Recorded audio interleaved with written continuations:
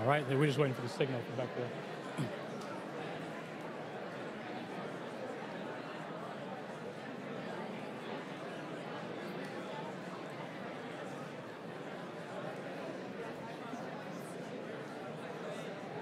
Good evening and welcome to Wayne State University. My name is Emily Angel and I'm a student here at Wayne State University as well as a student leader with Cru, which is also known as Campus Crusade for Christ. I will be serving as your co-MC tonight. We also have Brandon Cleaver, who serves as co-chapter director of Ratio Christi and who is also the co-MC for tonight's debate. As I'm sure you already know, we have an incredible event planned for you this evening with two of the leading, most respected scholars of their faith. We also have a prominent, well-accomplished Christian radio host serving as our moderator. As courtesy to our speakers, we want to remind you that this is a friendly debate. It is a safe place for us to share our thoughts and also hopefully challenge and help you explore your personal faith more deeply. We will have free time at the end to hear from you for any questions that you have for our guests tonight. Before we begin the debate, we wanted to take a moment to thank our sponsors, the Wayne State University Ratio Christi Chapter, Cru, Muslim Student Association, and the Dean of Students Office. Now we also need some help from you guys tonight. If you look under your seat, you should have a response card as well as a blank card. Please fill out the information on the response card. We will be picking up those cards during the 20-minute intermission and prayer break before the question and answer. We also have several free giveaways, which include books and DVDs from both of our debaters, as well as a gift card. Also, please use the blank cards to write down any questions you have for our debaters, and we will submit those for the question and answer. Please make sure you write large and legibly, as we only have a short amount of time to sift through those questions, and also indicate who you are addressing your questions to. Now, for those in the main auditorium, you will also have a red card under your seat. This card serves as your ticket to get back into the main auditorium during the Q&A, intermission, and prayer break. During the debate, you will hear the moderator speak as if there's a radio audience. In addition to being live streamed here and around the world, this debate will also be recorded for radio and will be broadcast across the Moody Radio Network this Saturday at 9 p.m. Eastern Standard Time and Saturday at 3 p.m. Eastern Standard Time. Our moderator for tonight's debate is Ms. Julie Royce, who is the host of a national talk show on Moody Radio Network called Up for Debate. She also is a freelance writer whose articles have appeared in World, Christian Post, Boundless, Good News Magazine, and Hermeneutics.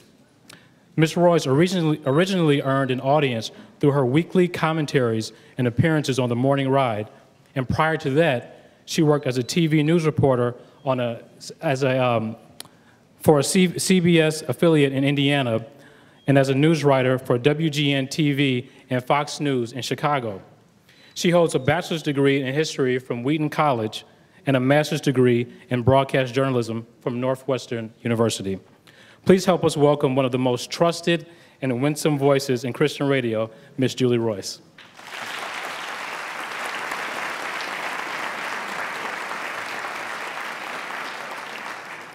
Well, Brandon, is this on? Hi, can you hear me?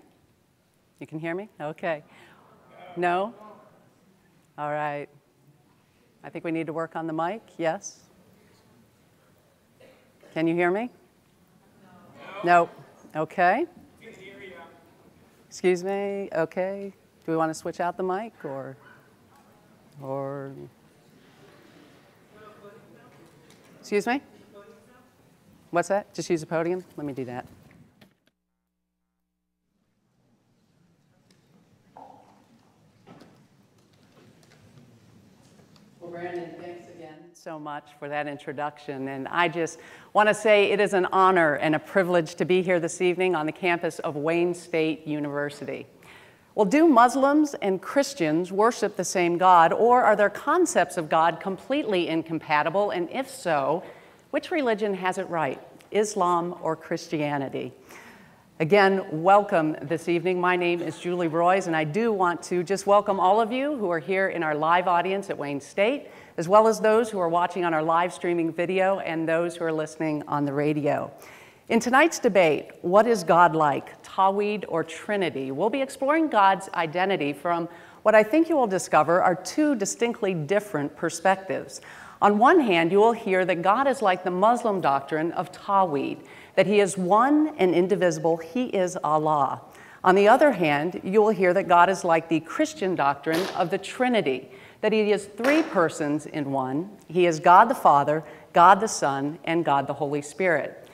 You'll also be hearing them explore who is Jesus. Is he, as Muslims say, a prophet or messenger of God, or is he, as Christians say, God in human form?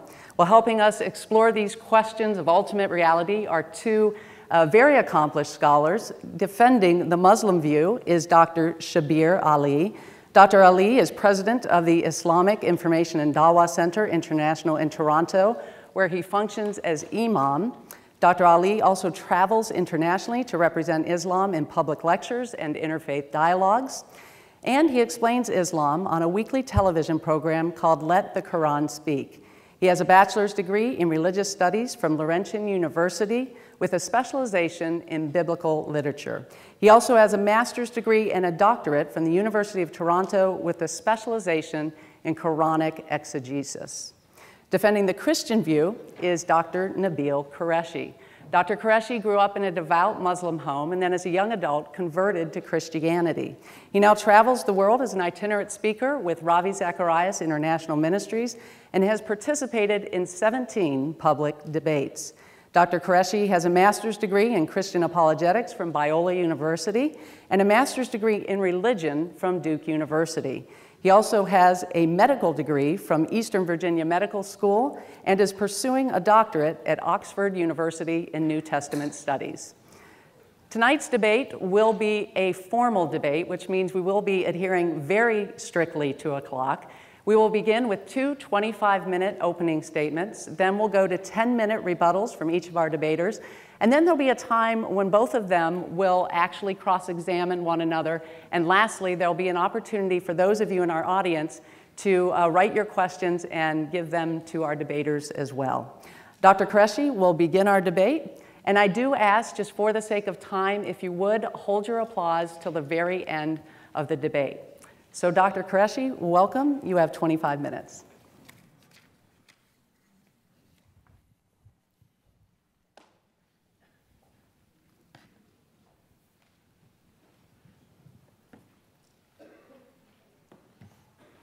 I think I'm a bit taller than she is. All right. Good evening. To my Muslim friends, I can say Assalamu alaikum wa rahmatullahi wa barakatuh. I can say that because my family is Muslim, and that's how I greet them. I'm not being hypocritical or just trying to reach out to you or anything like that. I truly wish the peace and mercy and blessings of God upon you. And to my Christian friends who might be upset that I just said salam, read 1 Corinthians 9. I am honored to be here. I'm so excited to be here and share with you what I have come to find as the truth about God, because the pursuit of God is the noblest endeavor man can ever undertake. And what I'm about to share with you is something that comes deep from within my heart. It comes after long investigation. Of course, growing up, I constantly proclaimed Tawhid. I believed that Allah of the Quran is the one true God. I believed that Trinity was polytheism. I believed that it was false. Say not three, as Surah Al-Ma'idah would tell us. Qul huwallahu ahad, Allahu samad, lam yalid wa lam yulad, wa lam yakul lahu kufuwan ahad. First chapter I ever learned of the Quran, first chapter most of my Muslim friends ever learned. So that's where I started, and I'm here today to share with you the reasons why I now proclaim that God is one in being and three in person, the Holy Trinity. I can't explain to you how excited I am that I get to talk with Dr. Ali. I've been watching him. Actually, the last time I saw him live, I was a Muslim in the audience watching the debate, hoping he'd win. That was in 2004. So I can understand how some of you might be feeling right now. He had black hair back then. I think this is more becoming. It's more scholarly. I'm getting there. I got some flecks of wisdom right now. But yeah, so I have been watching him for a long time, and a lot of what he said, even back then, shaped my thoughts. So you'll see that the way I come up with my beliefs on God, on the Trinity, has a lot to do with his argumentation. So hopefully this will connect, and you'll be able to understand where we're coming from. Hopefully it'll also be a personable debate. This is not about you coming out to watch one debater beat up the other guy. If you want to know who the better debater is, he's sitting right over there. He's been debating for decades. I've been watching him for a long time. But if you're here for the truth, which is what I hope you are here for, then let's work towards that together, because it's the greatest thing we can ever look for. I want to start by sharing with you what I believe from science recalibrated my view of what we can expect about God. You see, it was in a classroom, an organic chemistry classroom, that I realized that the Trinity was possible. And that was because we were beginning to study deeper things about the way the world worked. And I began to realize that there are certain truths about the world that seem apparently inconceivable on face value, but we know that they're true. It's just the way the world is. There are deep truths, and almost mysterious in certain ways, but that's just the way the world is. Stephen Hawking, one of the smartest men in the world, agrees with me. He says this: "It is impossible to imagine a four-dimensional space. I personally find it hard enough to visualize three-dimensional space." That's Stephen Hawking. We take a look at Nobel Prize-winning physicist Richard Feynman. When he talks about energy, he says this: "It is important to realize that in physics today, we have no knowledge of what energy is." Physicists don't know what energy is, and it's kind of okay. The reason why we can know that there is such a thing as energy is because of its explanatory power. We don't need to be able to answer all these questions to know that energy exists. And if we start imposing these deeper questions, even upon science, we will come up to dead ends. We might not be able to find all the answers. And something that I find interesting is that early Muslims understood this about Tawheed as well. What I want to do next is to cover a little bit of the history and the complexity found in of Tawheed. When I was a Muslim, I used to challenge Christians by saying things like, the word Trinity is not found anywhere in the Bible. I'd say things like the doctrine of the Trinity developed over hundreds of years, and that the Trinity is complex, and philosophically and theologically, it's hard to grasp. Why would God do that about himself? And because I'd say these things, I would feel I had a case against Christianity. But the reason why that felt strong to me was because I was not consistent in my criticism. If I applied the same critical thoughts to Tawheed, here's what I would have found. The word Tawheed is not found in the Quran. In fact, it's not found anywhere in the Hadith. The concept of Tawheed was continuing to be developed for hundreds of years after Muhammad. That's why it wasn't found in Hadith. And in fact, Tawheed is complex both philosophically and theologically. I want to fast forward a little bit to the first Islamic Inquisition. And you heard me right, it is the first Islamic Inquisition. It's called the Mihna. This Inquisition literally flogged and executed people who disagreed on the issue of Tawheed. In April of 833 AD, the Abbasid Caliph Ma'mun launched this Inquisition, and this is what he says: "He has no belief in Tawheed who does not confess that the Quran is created." What is Ma'mun saying? He's saying, look, I hear that there's some people out there who believe that the Quran is eternal. But if you have an eternal Quran next to an eternal Allah, that's two gods. Or that's two persons within the Godhead, whatever you want to call it. That challenges the unity of Tawheed if you believe the Quran's eternal. This Inquisition was launched throughout the Islamic world. If you've heard of the name of Ahmad ibn Hanbal, he's the founder of the Hanbali madhab of Islam. He was one of the first people who came under the flogging of this Inquisition. Others were killed. Others were flogged in mosques in their underwear. This kind of stuff happened throughout the Islamic world until 849 AD. What happened then? Mutawakkil said, we're going to stop arguing about this. He didn't say, let's resolve it in this way or that way. He said, we're going to stop arguing about this. Now, why did this happen? It's because there were arguments at that time over Allah's attributes. Some people were beginning to argue, does Allah have hair? Does he have a beard? Some people said, yes, he has curly hair. Some people said, no, he's like a youth without a beard. They're beginning to start talking about Allah, and then they start thinking more about his attributes and saying, does Allah have attributes, or is he those attributes? Does he have knowledge, or is he knowledgeable? And that makes a difference, because if he has something, then is that something separate from him that lasts eternally? These are the kinds of questions that start coming up when you start thinking deeply about God, no matter what monotheistic faith. The deeper you think about God, the more these questions are going to arise. Well, that question specifically came with the attribute of God's speech, called kalam in Islamic history. Is his speech a part of who he is, or is it separate? Now, if you argued that the Quran was separate from Allah, then you had to argue that there was some kind of eternal Quran next to him. Those who were the rationalists argued, no, Allah created the Quran. There's nothing eternal alongside Quran. And that was the Mu'tazili argument. Some of you will have heard that. And that was the argument that Ma'mun espoused. And it wasn't until Mutawakkil came that the Mu'tazili day stopped being had by some of the Muslims. These arguments continue till today, and that's the point I want to get across to you. People are beginning to revive some of these arguments. For example, Nasir Hamid Abu Zaid, a scholar, has argued that the Quran is situated in history. The Wadud laws, those harsh laws that we see being applied by certain Muslims, that is something that belongs in a historical context. It should not be applied today. So he says it's a part of history. And of course, we know that the Quran kind of was a result of history because we see certain texts, certain apocryphal texts being used by the Quran. For example, when the Quran says that Jesus was able to speak at his birth, it's referring to a Gnostic text written hundreds of years after Jesus. When it says that Jesus was able to create clay birds and give them life, that's found in the infancy Gospel of Thomas, a late Gnostic gospel. So the Quran uses late sources on Jesus' life. We know that the Quran is situated within a historical context. Of course, Muslims are now beginning to argue that the text of the Quran also developed over time. These are two Muslim scholars from Turkey who compared the supposed Uthmanic Quran in Turkey and some other Uthmanic Qurans to today's Quran. And their conclusion is those Qurans are very different in some of their details from today's Quran. And they say that that's not from Uthman's time. These are Muslim scholars. So Muslims are continuing to talk about the development of the text of the Quran. And it's not just now. It was originally as well. We saw that even in Muhammad's, the Salaf generation, among the companions, people like Abdullah ibn Mas'ud and Ubay ibn Ka'ab disagreed on the canon of the Quran.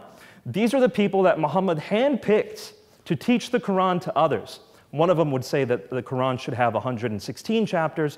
The other would say that the Quran should have 111 chapters. These disputes were resolved in space and time. And that is why some people begin to argue, as Muslim scholars are still arguing today, that the Quran is created.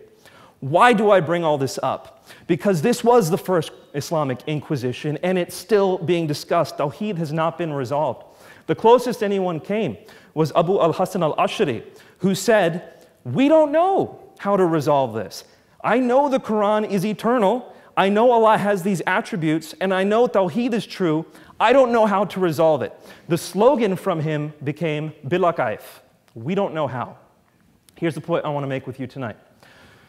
The reason why Islam has taught that the Quran is eternal, while not challenging Tawheed, is we don't know how. Bila kaif. Never been resolved. In fact, one Turkish scholar just put this out of the University of Ankara in October of this past year. He said the argument that the Quran is eternal was borrowed from Christians who believed in the hypostatic union of Jesus and the Father and the two natures of Jesus. In summary, regarding Tawheed, Tawheed is still hotly disputed today. It is philosophically and theologically quite complex. We can't just assume that it's simple. There are many complexities that are involved. There are many questions that remain about Tawheed that are unanswered even today. And the Islamic majority position remains Bila kaif. Which leads me to the first question that I would like to ask Dr. Ali. In his criticisms of the Trinity, which we can expect to come shortly, is he also condemning the vast majority of Sunni Islam when they say Bila kaif? Is he being consistent, or is he also condemning Islam? That's what I'll be hoping to see from you at your leisure. Let's continue then. Now that we've understood by taking a look at science and recalibrating our expectations, we don't even know what energy is. We cannot expect to know all the details about the creator of energy.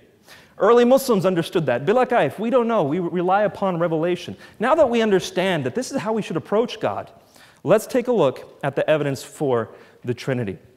The first thing I want to say is that the Quran says in Surah Al-Ma'idah, verse 116, O Jesus, son of Mary, did you say to the people, take me and my mother as deities beside Allah?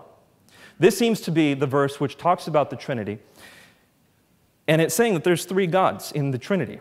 Now, Christians take a look at the Trinity of the Quran, and we say, yes, this is blasphemy. This is shirk. What the Quran condemns as shirk is indeed shirk. That's three gods, that's blasphemy. Christians do not believe in three gods. We believe in one God. So I'm going to give you a quick definition of the Trinity. The Trinity is a belief that God is one, only one God, and three in persons. In other words, one being or one what. There's one what. He's God. What I am is a human being. What God is a divine being, God. There's one what. But there are three persons, three whos. A being is that which makes you what you are. A person is that which makes you who you are. So what am I? I'm a human being. Who am I? I'm Nabil. Those are two separate things, what I am and who I am. In the same way, God is one what and three whos. It's not a contradiction. And so this is why when Muslims say 1 + 1 + 1 = 1, how does that work? It's like, no, those are apples and oranges. 1 + 1 + 1 are the persons, one being. And when Christians respond with, no, 1 × 1 × 1 = 1, that doesn't even make any sense. So don't do that. So the question that we now have to ask is, can God come into this world? I want to discover God together. I want to understand who he can be together. The first question I want to ask is, can God, if he so chooses, come into this world? Now, remember what we just talked about with Tawheed. There's a lot of disagreement throughout Islamic history and even today on Tawheed. Let's talk about the Old Testament version of this issue. Let's talk about what the Old Testament says, because that's what Christianity is built on, Judaism. So what does the Old Testament have to say? Can God come into the world? The answer is yes, many times over, yes. God comes in the garden with Adam. Jacob wrestles with God. God calls out from a bush. He shows up as a pillar of fire and cloud. God appears to the elders, Exodus says, and also God walks in front of Moses. There are many examples. These are just the first few books of the Old Testament and what I found in those. So can God come into this world? The answer is, Inna Allaha ala kulli shay'in qadir. God is able to do anything that he wants to do. Can that one God be complex? Now, we're going back to the issue of who God is. Even in Islam, he is very, very complex. We can't understand his nature. Now, within the Old Testament, is that so? The first time we see God introduced in the Old Testament is the very first verse of the Old Testament. The word God is Elohim. Okay, but notice, the word Elohim is plural. Technically, we translate this word gods. However, the verse treated that word as if it were singular. So it's plural and singular at the same time, from the very first verse of the Old Testament. There are actually 4 examples of this pluriform God in Genesis chapter 1. I can't go into all, but one more that I want to go to is Genesis 1:26. Same chapter, 4 examples. This is the second. It's that God says, let us make man in our image. Now you might say, well, that's just majestic talk. God is just being majestic. Gleason Archer has pointed out that never in the Hebrew Bible does that way of using the word us ever get used in a form of majesty. God is saying something about himself. He's plural and yet singular. Now, the most common response to this, and one I've heard Dr. Ali give the most in his talks, is what about the Shema? This is like the Jewish Shahada. This is Shema Yisrael, Adonai Eloheinu, Adonai Echad. Doesn't that say, hear, O Israel, the Lord our God, the Lord is one? Well, that's one translation of it. What it can also say is, hear, O Israel, Yahweh is our God, Yahweh alone. And in fact, that is one of the Hebrew translations used today, even among Jews. Now note, the word echad is an interesting word. Whenever the Bible wants to talk about something that is one and has multiple components in that one, it uses the word echad. Follow me, this is extremely important. If God wants to say, I am one and plural, the word he would use is echad. How do we know that? Let's look at these examples. Genesis 1:5 is one example. Let's look at Genesis 2:24. It says, man and woman will become one. The word one there is echad. Man, woman, Two people will become one, echad. Numbers 13:23, a single cluster of grapes, many different grapes making one cluster is echad. That's what the word echad means. Now, there is a perfectly good word for one and one alone in Hebrew, and that's yechid. For example, in Judges, she was his one and only child, yechid. Jeremiah, mourn as if for an only son, yechid. So if Yahweh wanted to say, I am one in one alone, he would have used the word yachid. But if he wanted to say, I am one in plural in my unity, he would use the word echad. And that's exactly what we see him as having used. So we're introduced to a God who can be potentially complex. He refers to himself in the plural. And then we start seeing this. This is fascinating. I want you to watch this very carefully. In Genesis chapter 18, it says that Yahweh appeared to Abraham at the oaks of Mamre near Sodom and Gomorrah. Yahweh appeared. So this is another one of those examples where God appears as a man. Then in verse 19:24, look at this. It says, now here's Yahweh about to rain fire on Sodom and Gomorrah. It says, Yahweh rained on Sodom and Gomorrah from Yahweh out of heaven. Think about this. Yahweh, who's appeared as a man, is raining fire from Yahweh in heaven. And the Hebrew here actually says Yahweh twice. This isn't a bad translation of the Hebrew. What does this mean? Well, we know the Jews only believe in one God. How can Yahweh be there and here? Now, is this just Nabil's interpretation of the Old Testament? Is this just a weird thing I'm doing with the text? Look at Amos chapter 4, verse 11. I overthrew you as Elohim overthrew Sodom and Gomorrah, declares Yahweh. Even the Old Testament realizes that Yahweh declares that Yahweh overthrew Sodom and Gomorrah. There are two, but we know there's only one God. Take a look at Psalm 110, verse 1. The Lord said to my Lord, sit at my right hand. In that context, sitting at the right hand of God is like ruling the universe with God. And it says, the Lord said to my Lord. Once again, we see that there's almost as if there are two gods, but we know there's only one God. The Old Testament is very clear about that. This is one that I definitely want you to grasp. Daniel chapter 7, verse 13. Daniel sees the Ancient of Days, who is the Father, God. He sees God, and then he says in verse 13, I kept looking in the night visions, and behold, with the clouds of heaven, one like a son of man was coming. And he came even to the Ancient of Days and was brought near before him. Okay, so here's the Ancient of Days, and there's one who looks like a son of man coming on the clouds of heaven. Deuteronomy 33 tells us only Yahweh comes on the clouds. But here's Son of Man coming on the clouds. So already we should be thinking, wait a minute, these are two God figures. And then verse 14 says this, and to him was given dominion, glory, and a kingdom, that all the peoples, nations, and men of every language might serve him. Wait a minute. To the Son of Man is given glory over heaven? That's what it says. And it says the people of every nation and language will serve him. This word serve is used over 130 times in the Bible. Every time it's used is used to denote a service due to God alone. And here it's being given to one who looks like a son of man. So it looks like once again we have God the Father and we have this other kind of divine being who's called one who looks like a son of man. Here's the point I want to make to you. The earliest Christian records proclaim that Yahweh came into this earth. It's something he has done before, and he's going to do it. We're promised he will do it in Isaiah 9:6. This is what Mark's gospel has to say about Jesus. Mark 1, verse 3. As it is written in Isaiah the prophet, prepare the way of the Lord, make straight paths for him. Now, Isaiah is saying Jesus is coming, prepare the way of the Lord. Look in Isaiah 40, verse 3. Clear the way for Yahweh in the wilderness. Make smooth in the desert a highway for our God. Mark takes the word Yahweh and puts Jesus in that very same context.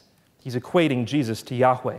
Mark 2:28 says, the Son of Man is Lord even of the Sabbath. Well, the Sabbath is one of the 10 commandments. When Jesus says he's Lord of the Sabbath, he's saying he's Lord of the 10 commandments. Once again, Mark is giving Jesus a prerogative of Yahweh alone. In Mark 4:38, the disciples were on a boat caught in a storm, and they called out to Jesus in their trouble, and he delivered them and made the storm to be still.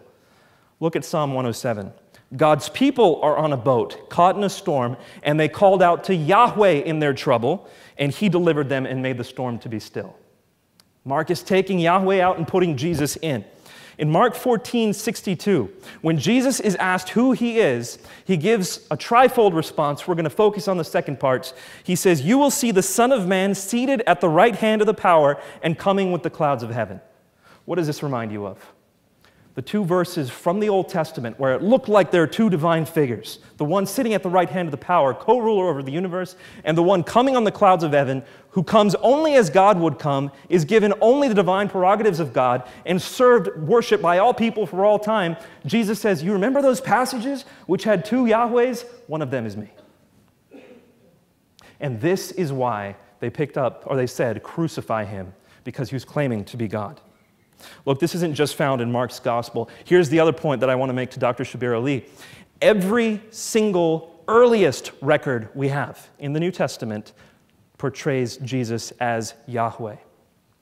The Carmen Christi of Philippians 2 is one of the earliest records we have of Christian history. It's an insight into the time before the New Testament was written, right after Jesus was resurrected. What does it do? In verses 10 and 11, it says, "To Jesus every knee will bow and every tongue will confess." Where do they get that from? Isaiah 45, where it says, "To Yahweh every knee will bow and every tongue will confess." Even before Mark's gospel, people are taking Yahweh's name and putting it in with Jesus. In 1 Corinthians 8:6, we see Paul, and sorry, this is actually pre-Pauline, as Bart Ehrman would argue. He does argue in his new book. The earliest, even before Paul, even before Mark, Christians took the Shema Yisrael, Yahweh Eloheinu, Yahweh Echad, took that and divided that up between two, the Father and the Son. And that's what 1 Corinthians 8:6 is. Why does this matter? I've got just over a minute to explain why all of this matters. The first thing I want to explain to you is that the Trinity is the best explanation for who God is, the best explanation of the biblical data. It's the best explanation of what God has been doing from the time of Adam and Moses and onwards through Jesus. But also I want to say that intimacy with God is the most important, noble pursuit we could ever have.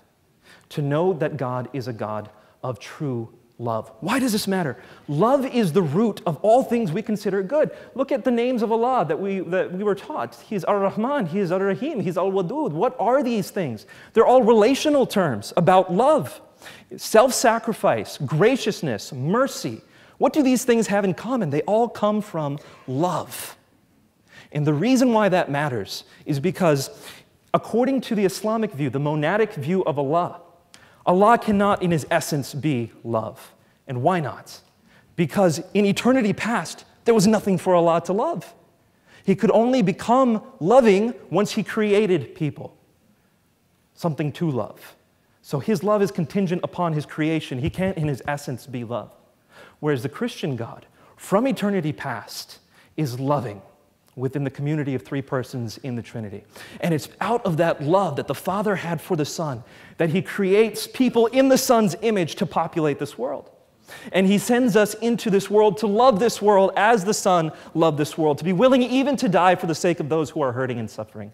That is what the Christian message is. Love is at the heart of mankind, and it's because we've been made in the image of a triune God.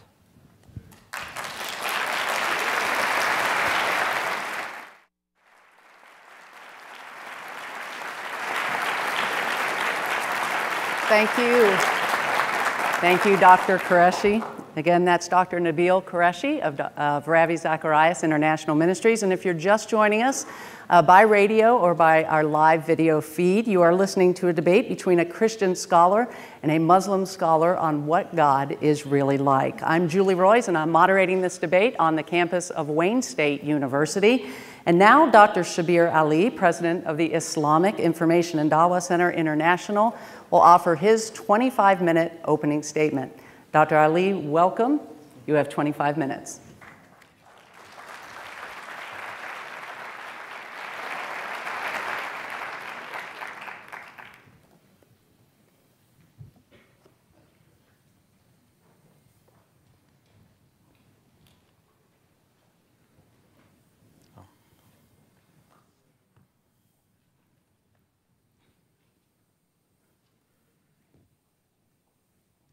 Okay, wire is a bit short, but we'll manage. We'll manage.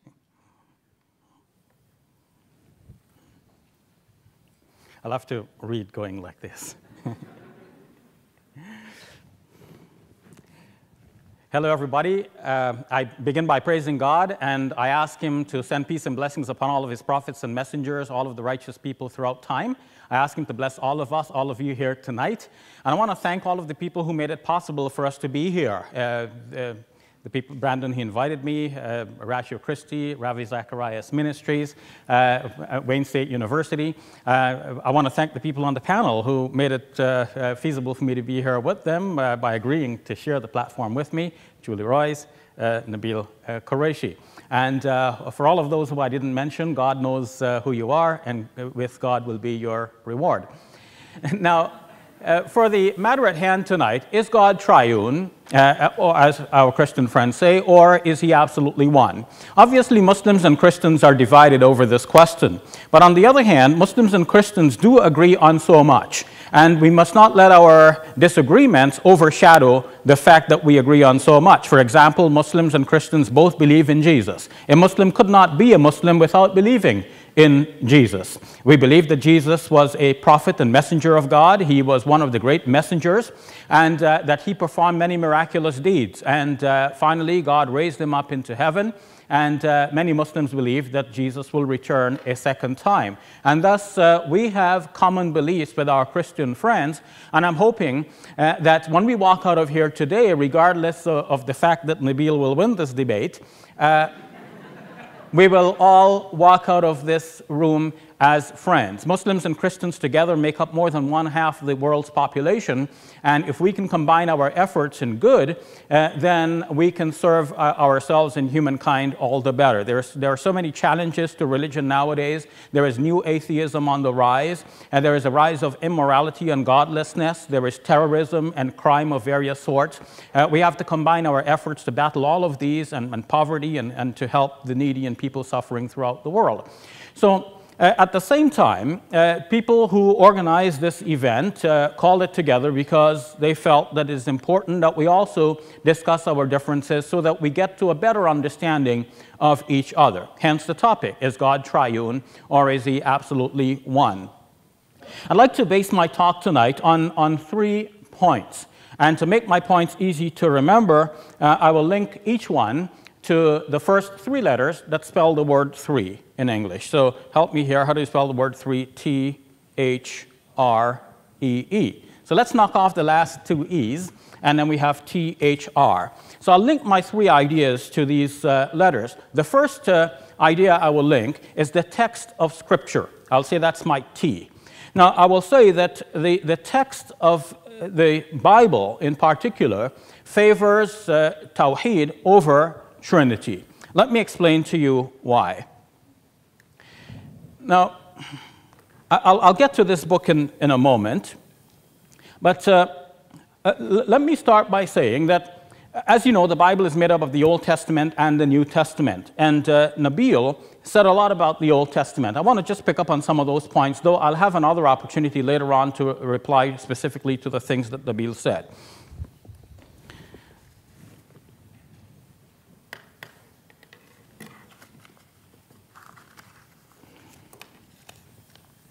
Now, in referring to the Old Testament, what Nabil is saying is that God appeared, and so that proves that it's possible for God to appear, as He has appeared many times in the Old Testament.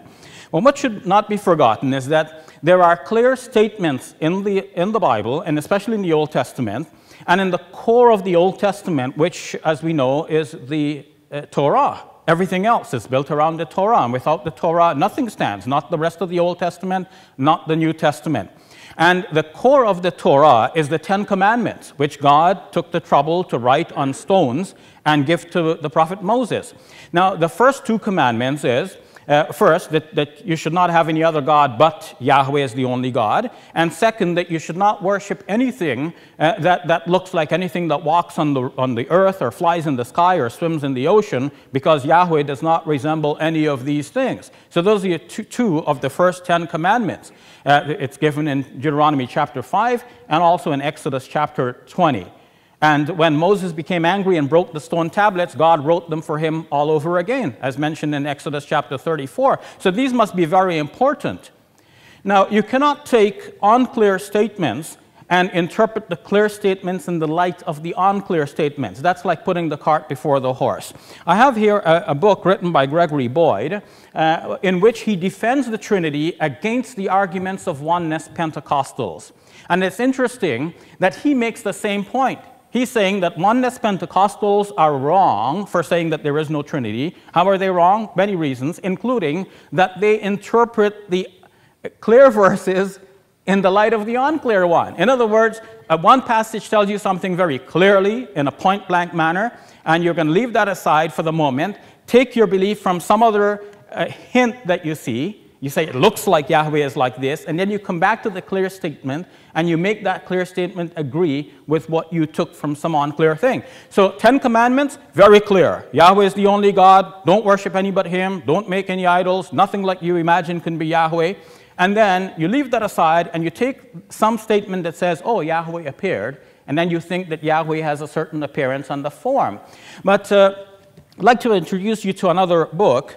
This book is by Michael Bird and others, who wrote this to defend the Trinity. It is entitled How God Became Jesus. And Michael Bird says that the angel of the Lord is an enigma. Now, who is the angel of the Lord? The angel of the Lord appears many times in the Old Testament. On one such occasion, he appears to Moses, and he speaks as though he is Yahweh. And then on another occasion, as if he's not Yahweh. So who is he? Is he Yahweh or is he not? This is an enigma. And the Christian scholars admit this. Now, you do not take an enigmatic passage like this and then go reinterpret the clear statements. And I feel this is what sometimes people do, and that is a mistake. If we take the clear statements of the Old Testament, there is only one God, who is Yahweh, and he is not a triune God. There is no reason for imagining that Yahweh in the Old Testament is a triune God. Nabil mentioned the use of the term Elohim and also Echad. Is there a problem? Oh, my cord has been disconnected for somehow. Okay. It's fine. Somebody can resolve that for me, please, and then we'll get back to it. Now, to continue then, Gregory Boyd, in the same book, he mentions some weak arguments that Trinitarians use. While he's defending the Trinity, he's admitting that there are some weak arguments that Trinitarians use, and he's not recommending that we use those arguments to defend the Trinity. On page 66, he summarizes what he has said before by saying, I previously referred to the arguments for the Trinity on the basis of the word for God, Elohim, and the word for one, Echad, as examples of such weak arguments. So, according to a known Trinitarian, those are weak arguments which my friend Nabil has put forward. And I have to speak politely to Nabil because, as I mentioned to him just before we started today, when I look at him, I see my children, because Nabil is of the same age as some of my children. As some of you know now, I have 2 grandchildren already. So I do appreciate Nabil, and I appreciate the fact that he has come forward to enter this debate on a difficult subject, such as the doctrine of the Trinity. But we're all learning as we go. I learn as well. As I said, I will have a chance to come back to deal more specifically with some of the arguments that Nabil raised, but I want to deal with something right away that he asked me to answer for. He's saying, when we criticize the Trinity as Muslims, are we failing to take into consideration the fact that Muslims have some idea of a mystery of God as well? And the answer to that is no, I don't fail to take that into consideration. But we should understand when something is a mystery about God and when something is so clear and clearly wrong. For example, C. Randolph Ross, in her book entitled Common Sense Christianity, says that there is a difference between a paradox and the Trinity. She's saying that a paradox is something that you observe and you know it shouldn't have been so. But you observe it. You know this to be a fact, and you can see it happening before your eyes. So some of the examples that Nabil mentioned from Stephen Hawking, from Richard Feynman, when he talks about energy, and you can go further and talk about quantum physics and the strange world of quantum mechanics. Those are paradoxes that we do observe, and we need some theory to explain those observances. When we're talking about the Trinity, however, we can see that there is a clear historical development. It's no longer a mystery. We can see how it all happened. We can see that there is, first of all, a Unitarian Christianity in the early stages. And then we have a Binitarian Christianity where we have now two persons who are God. And eventually there is a Trinitarian Christianity. Now there are three persons. So we go from Unitarian to Binitarian to Trinitarian. So that's my second point of my three. I said we'll talk about 3 points. So my first point was T for text. My second point is H for history. We can see that the Trinity actually developed over time in history, and it's no longer a mystery. We know how it happened. The better explanation for the doctrine of the Trinity is that this arose through a series of missteps among Christians. So what about the mihna then? The question that Muslims had to ask about, is the Quran created, for example? And are the attributes of God part of him or not him? And the statement, bila kaif, we say, okay, we're going to say that we don't know exactly about some of these things. Now, these are mysteries. But those mysteries are not particular to Muslims. Those mysteries exist in Christianity as well, and also in Judaism. When Jews spoke about the Torah, they spoke about the Torah in terms which are similar to Muslims speaking about the Quran. And the same question arises, as for example, as is explained by F.E. Peters in his book, Children of Abraham, similar questions arose among Jews. What do you say about the Torah? Is that God or not God?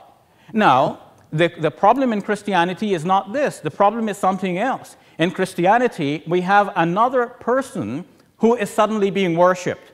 If Muslims took the Quran and said, this Quran is God, and they start worshiping the Quran, then we have something similar to what has happened in Christianity. But this has not happened in Islam. If Muslims took the knowledge of God and say the knowledge of God is a separate person from God, and they start worshiping this knowledge of God, then we have something comparable with Christianity. But nothing like this has happened in Islam, so in fact there is nothing comparable.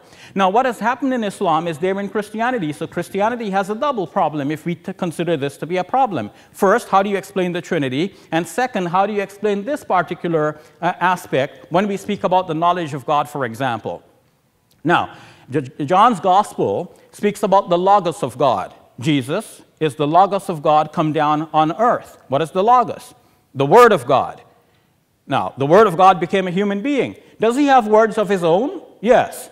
Now, if the Word of God, the Logos, is also God, what about the words of Jesus? Does that also become God?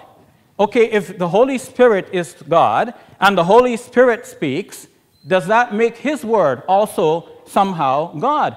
So now you have a different problem to explain here, and that is what you're pointing to as a Muslim problem. That problem is shared by Muslims, by Jews, by Christians, and we have ways of getting over that. We're saying there are some things about God which we are told in Scripture, which we know about, we don't understand how it may be so. Okay, that much is a mystery.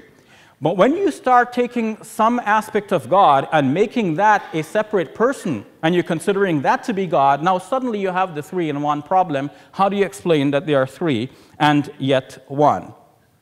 The final point I want to make is about reason.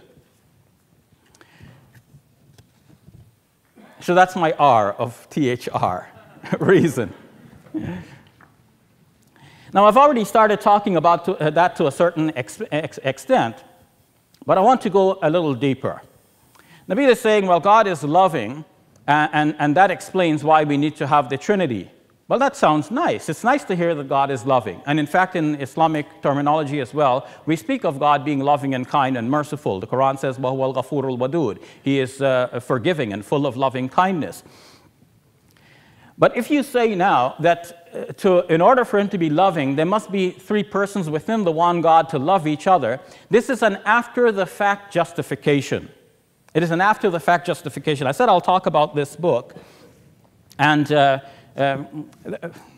you don't see it, but I'll show it to you, which is fine because we have some folks listening on radio and they won't be able to see it anyway. So here you go. Here's the book. The 2 views on the doctrine of the Trinity, written by 4 scholars defending various ideas about the Trinity, various views about the Trinity. 2 views, actually, which spell out actually to 4 varied views, but can be categorized as 2 basic views. One of the writers, an evangelical, Thomas McCall, Stephen Holmes, Stephen Holmes, on page 42 of this book, says that you can invent all kinds of justifications once you already have the Trinity. You already believe in the Trinity, and you say, okay, why the Trinity? Because God is love, and it's good that they love each other. That's an after-the-fact justification. And he says here, I cannot help feeling that if Scripture had spoken to us of 4 divine persons, we would have found it just as easy to discover reasons why it must have been 4. He's admitting very plainly, that, first of all, that there is no proof that God should be a Trinity from a rational perspective.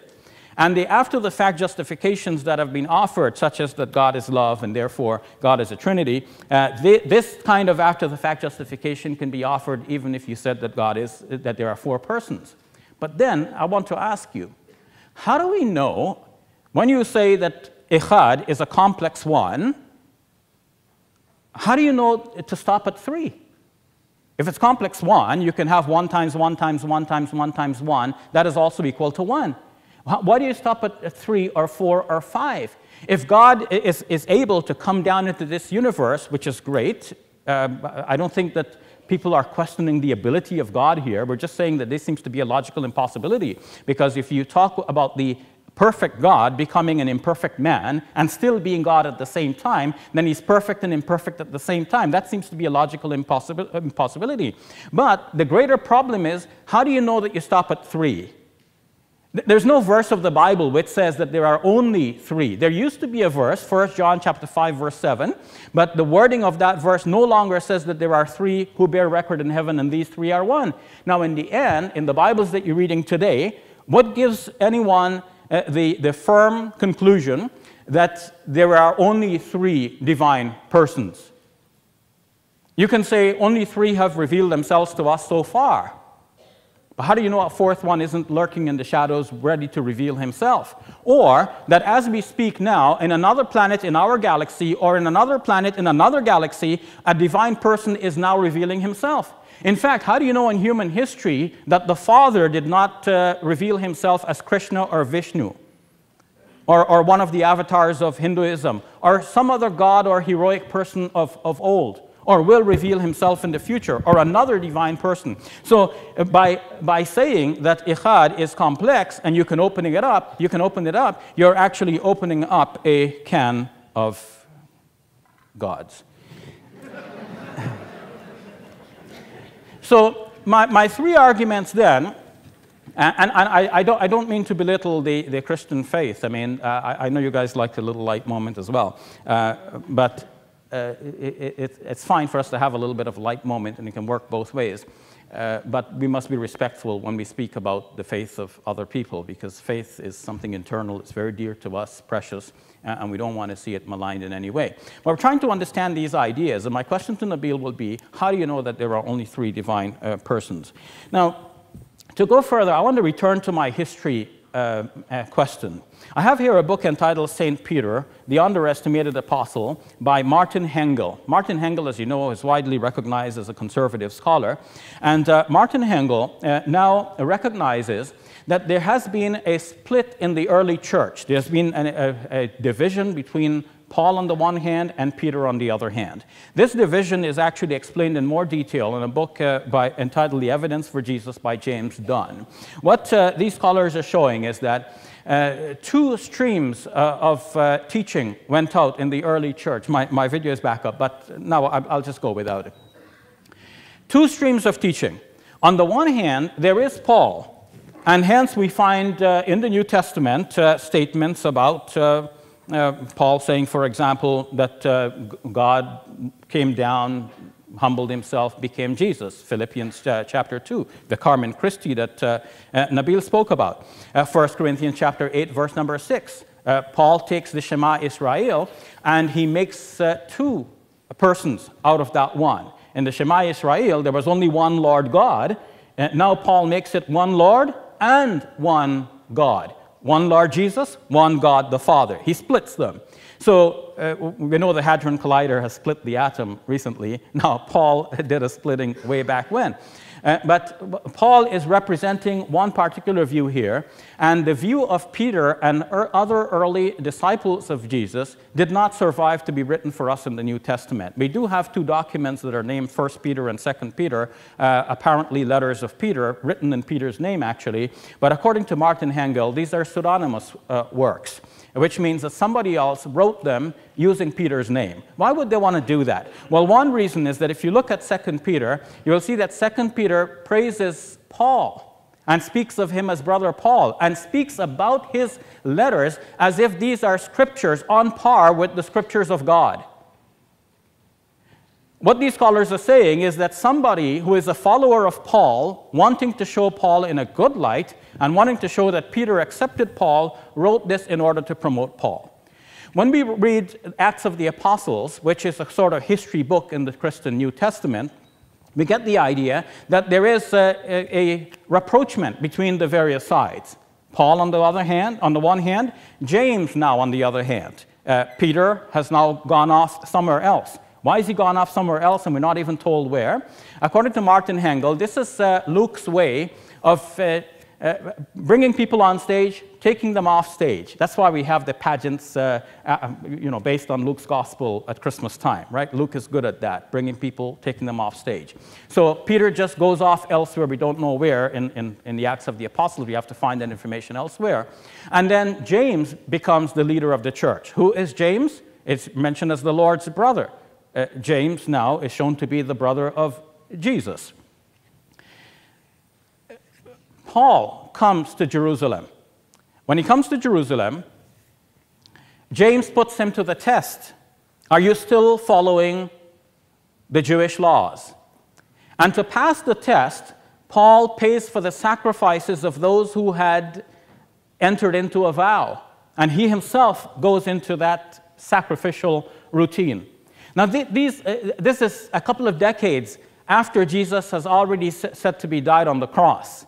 And Christians think Jesus died on the cross, that means a new dispensation has been entered. Now we no longer follow the law. And Paul himself in his writings seems to be saying we don't need to follow the law anymore. We have a new dispensation. But he comes to Jerusalem and what is he doing? Following the law, right up to the extent of performing the sacrifices, which we are told that the one sacrifice of Jesus did away with forever. Now what's happening here? Luke is reconciling and showing us that they are in agreement. But according to Black's New Testament commentaries, it seems hypocritical for Paul to behave in this way. So either he didn't behave in this way, and Luke is just making it such, or perhaps he is all things to all men, as he said himself, in order to win them to Christ. But when we look at this, we see that there was a division, and the early Christian apostles who followed Jesus, their message did not survive. Their group survived as a group called Ebionites, named after Matthew's statement, apparently, where Jesus says, "Blessed are the poor." So they were called the Ebionites, the poor ones. But their movement died out within the first few centuries of Christianity. What did they believe? They believed not in a triune God, but they believed that Jesus was a prophet and a messenger of God. They believed in only one God, as Muslims today believe. This was the earliest belief. Finally, we should say that Nabil's task is to prove that the three persons are each a person, in that they have personal characteristics, and that each one is completely God. And I don't think Nabil has done that for the Holy Spirit in particular. That's a very important point, because as we trace the history, we go back to the H for the moment of my point, H for history, we see that in the early church, it was not clear that the Holy Spirit is a separate divine person. I have here an article written by Clint Tibbs entitled "The Spirit World and the Holy Spirits Among the Earliest Christians." Special reference to 1 Corinthians 12 and 14 as a test case. And what Tibbs is showing is that, in fact, the early Christians did not think of the Holy Spirit as necessarily a person within the divine Trinity. They thought of there being Holy Spirits. And sometimes they spoke of a Holy Spirit, which means that he could be one of others. We notice that the Apostles' Creed from the 2nd century said we believe in the Holy Spirit, but doesn't say that the Holy Spirit is God. When the Council of Nicaea produced their document, it didn't at first say that the Holy Spirit is God. They had to reconvene in the year 381 at Constantinople to finally declare that the Holy Spirit is worshipped along with God and the Father. And then it would take another addition to that creed to say that he proceeds also from the Son. And then, as you know, eventually the Eastern Church split away in 1054 because they could not accept that the Holy Spirit proceeds also from the Son, which would make him doubly subordinate to the Father. So I think these are very important points to think about, the THR, the text, the history, and reason. Thank you. Dr. Ali, because of the technical difficulties we had, I want to compensate you for 2 extra minutes. So if you could put 2 minutes on the clock. That's all right. I'll give it to Nabil. Yeah. Okay.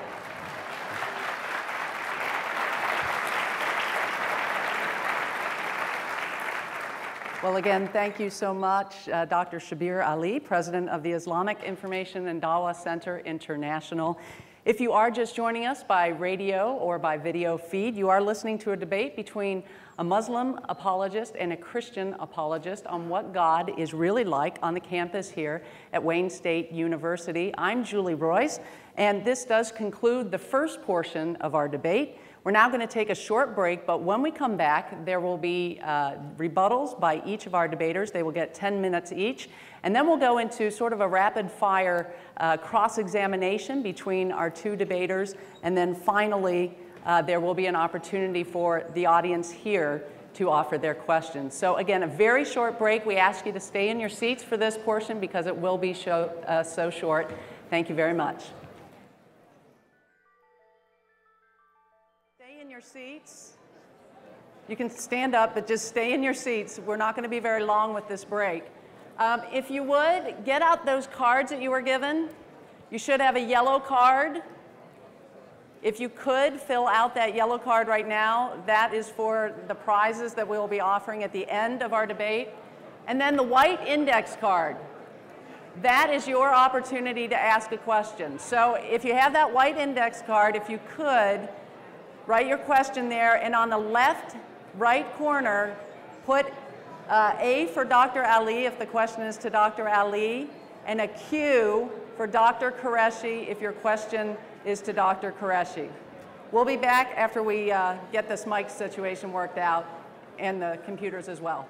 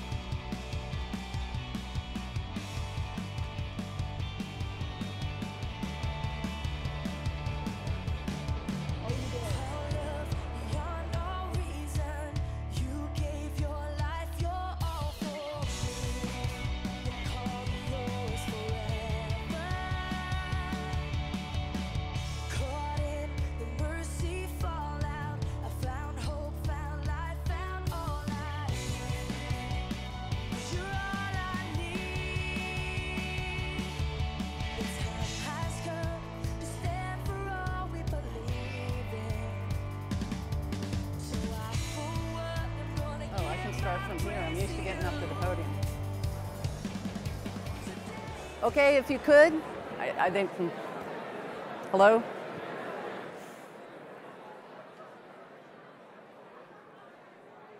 If you could, get your seats, please, and quiet down. We're going to come back.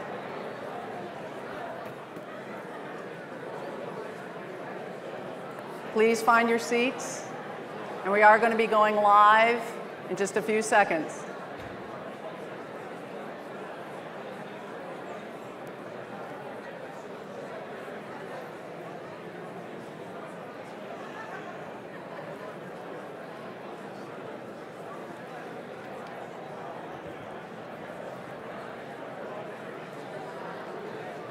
All right, we're going to start back. If you could get quiet, please. Thank you.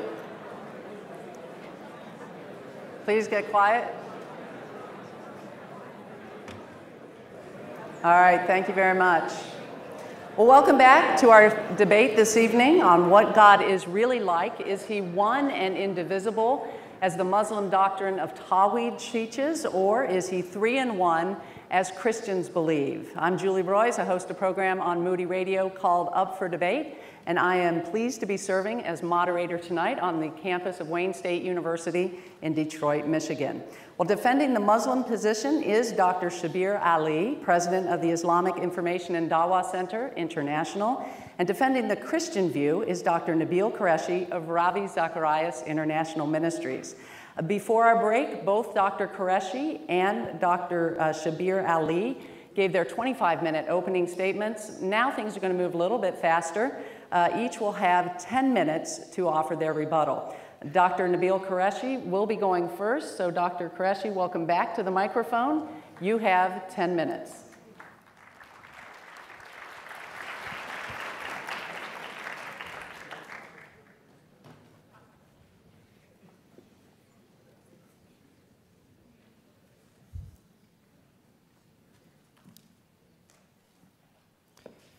Now I'm having computer troubles. This is a divine retribution, I think.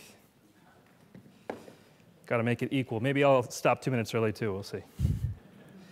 Okay, well, that was a enlightening opening statement. I thank you for sharing your thoughts. I do want to try to go point by what you said. Something that's really hard about debates, it's the hardest thing on the heart of debaters, is what to cover, because you're always going to have to miss out on something. And so hopefully I intend on, at the end of this debate, writing up a review. And my initial opening statement was much, much longer. So I'll try to probably put up like a 2-hour video explaining the Trinity and Tawhid in the future. Just go to www.nabilqureshi.com. I hope to have that up in the near upcoming time. Okay, so the first, he gave 3 points, talking about the text of Scripture, history, and reason. It was easy to follow along. Thank you for that. Mine was STT. I can't come up with anything for that, so sorry. THR, very nice. The first was text of Scripture. Did God appear in the Old Testament? Please, if you wouldn't mind switching to my computer now. I want to show these verses here. Oh, you get to get my background screen. That's nice. All right. How about that? Is it coming? All right. Well, let's just read it for the people on radio. So you can switch that off. That was 2 minutes right there. See, we're equal again. What Dr. Ali has said is that we have to interpret the clear verses in light of the not clear verses. I completely agree with that. It's a very good hermeneutic position. So what he said was the first of the 10 commandments said you can't worship anything that looks like God or anything like that. Let's read it a little bit more carefully. The first commandment says, I am the Lord your God. Exodus 20, verses 2 through 4. I am the Lord your God who brought you out of the land of Egypt in the house of slavery. You shall have no other gods before me. And then it says, you shall not make for yourself an idol or any likeness of what is in heaven above or on the earth beneath or in the water or under the earth. It doesn't say anything about God not becoming a man. Now, let's read what the verses said that I alluded to earlier on. Genesis 3:8, for example, they heard the sound of the Lord walking in the garden in the cool of the day. So God comes and walks in the garden. Genesis 32:28 through 30. It says, you have striven with God and with men and have prevailed. And Jacob responds, verse 30, I have seen God face to face and my life has been preserved. So even he's shocked. I saw God and I'm still alive. Check that out. That's what Jacob says. He sees God. In Exodus 3, verse 4, when the Lord saw that he turned aside to look, God called to him from the midst of the bush and said, Moses, Moses, and he said, here I am. So God calls out from this burning bush.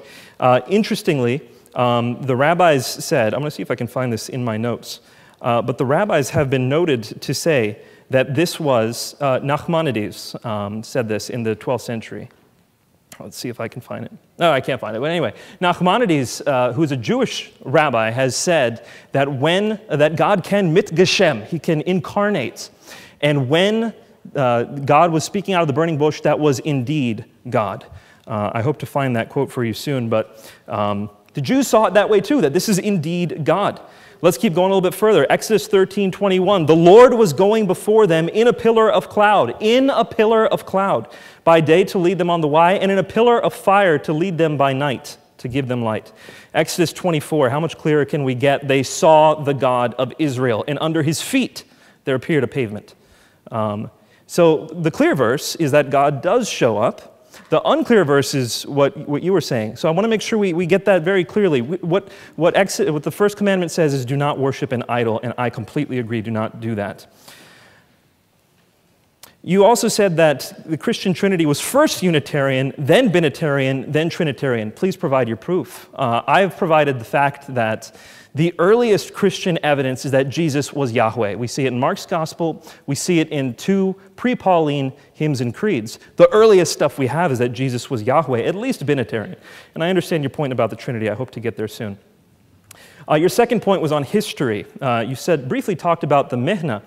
I want you to remember what Mamun says. He says that he who believes the Quran is eternal is guilty of breaching Tawheed.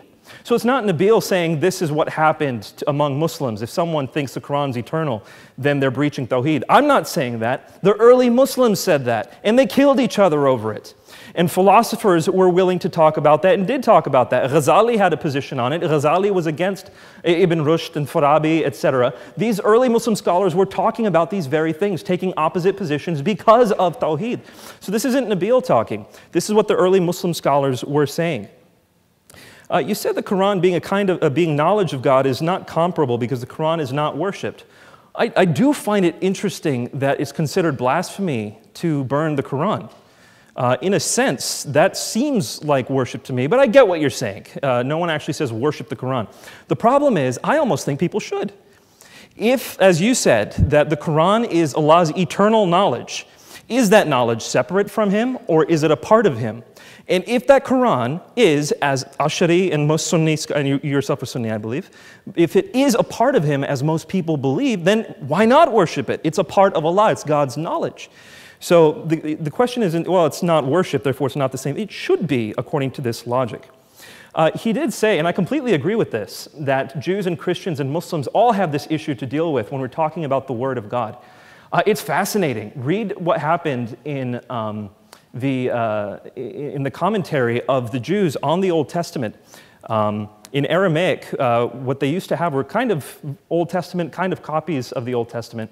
And in there, every single time, the word, when God interacted with the world, instead of saying God interacted with the world, they say the memra of the Lord, which means the word of God. So even the Jews took out these theophanies in those Aramaic commentaries and put in the memra of the Lord, the word of God. So Christians have a word of God, Muslims have a word of God, which is Allah, and Jews have a word of God. And the reason they're doing this is because when you have this monotheistic faith, with God interacting with the world, a God who does not change, interacting with the changing world, you're going to have issues that just simply won't make sense. But that's my point. They exist in Islam and Christianity. And the question about the Logos, I think, applies equally to both faiths. He called the love, my point about love, as an after-the-fact statement. I don't think so. Let me revisit this. Hopefully this will make more sense again. In the Christian view, God is essentially love, which means He is love from eternity past. He doesn't become love when something is created. But in the Islamic view, since love is relational, it requires a being and an object, a subject and an object, then Allah could not be loving until He created something. So He's not in His essence love. And so there is a very significant difference there. And you said, why stop at 3 gods? That's an interesting question. I think it's because the Bible says 3 gods. This is a matter of revelation. I'm sorry, not 3 gods, but 3 persons in the Godhead. This is a matter of revelation. We look at what the Scripture says, we listen to God and say, God, what do you tell us? Which is, by the way, exactly what Ash'ari does when he says bila kaif. Once again, Dr. Ali, I think we have to be consistent in our standards. If the vast majority of Muslims throughout history believe in the eternality of the Quran because of bila kaif, are you condemning them as well as Christians when you ask for how these things can happen? I do want to point out to you that Genesis 1 actually has, in verses 1 through 3, the Word, because God speaks, you have the Word there, you have God the Father, and you have the Spirit hovering over the waters. So you have 3 there. In Matthew 28, verse 19, it says, go and make disciples of all nations, baptizing in the name of the Father, the Son, and the Holy Spirit. 3 again. In 2 Corinthians, at the end, people are greeted in Father, Son, and Holy Spirit. I find this verse really amazing from Isaiah 40, where is it? Oh man, I lost it. Isaiah 48, 12 to 16.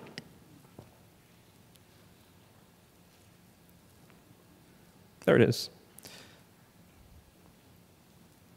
Okay, Isaiah 48, 12 through 16. Listen to me, O Jacob and Israel, my called. I am he, I am the first, I am also the last. I was there, and now the Lord God and his Spirit have sent me. I am the first and the last, Alpha and Omega, and the Lord God and his Spirit sent me. It's in the Old Testament, 3. That's why we say 3. I got to keep going. He says Martin Hengel now recognizes. Martin Hengel is dead. So I do think he recognizes the Trinity now. But to be fair, sorry, I shouldn't have done that. But to be fair, he was a champion for the Lord, even as in his life. I want to say briefly, since I'm running out of time, there's so much more I want to talk about. Everything about the Ebionites that we know, I think, is a bit shaky. Because, for example, what we heard is that the Ebionites were founded after a guy named Ebion, which we know is not the case. So the early apologists who are giving us this history about the Ebionites was not actually something that we can hang our hat on. Even Bart Ehrman today says that all 4 Gospels proclaim the deity of Christ.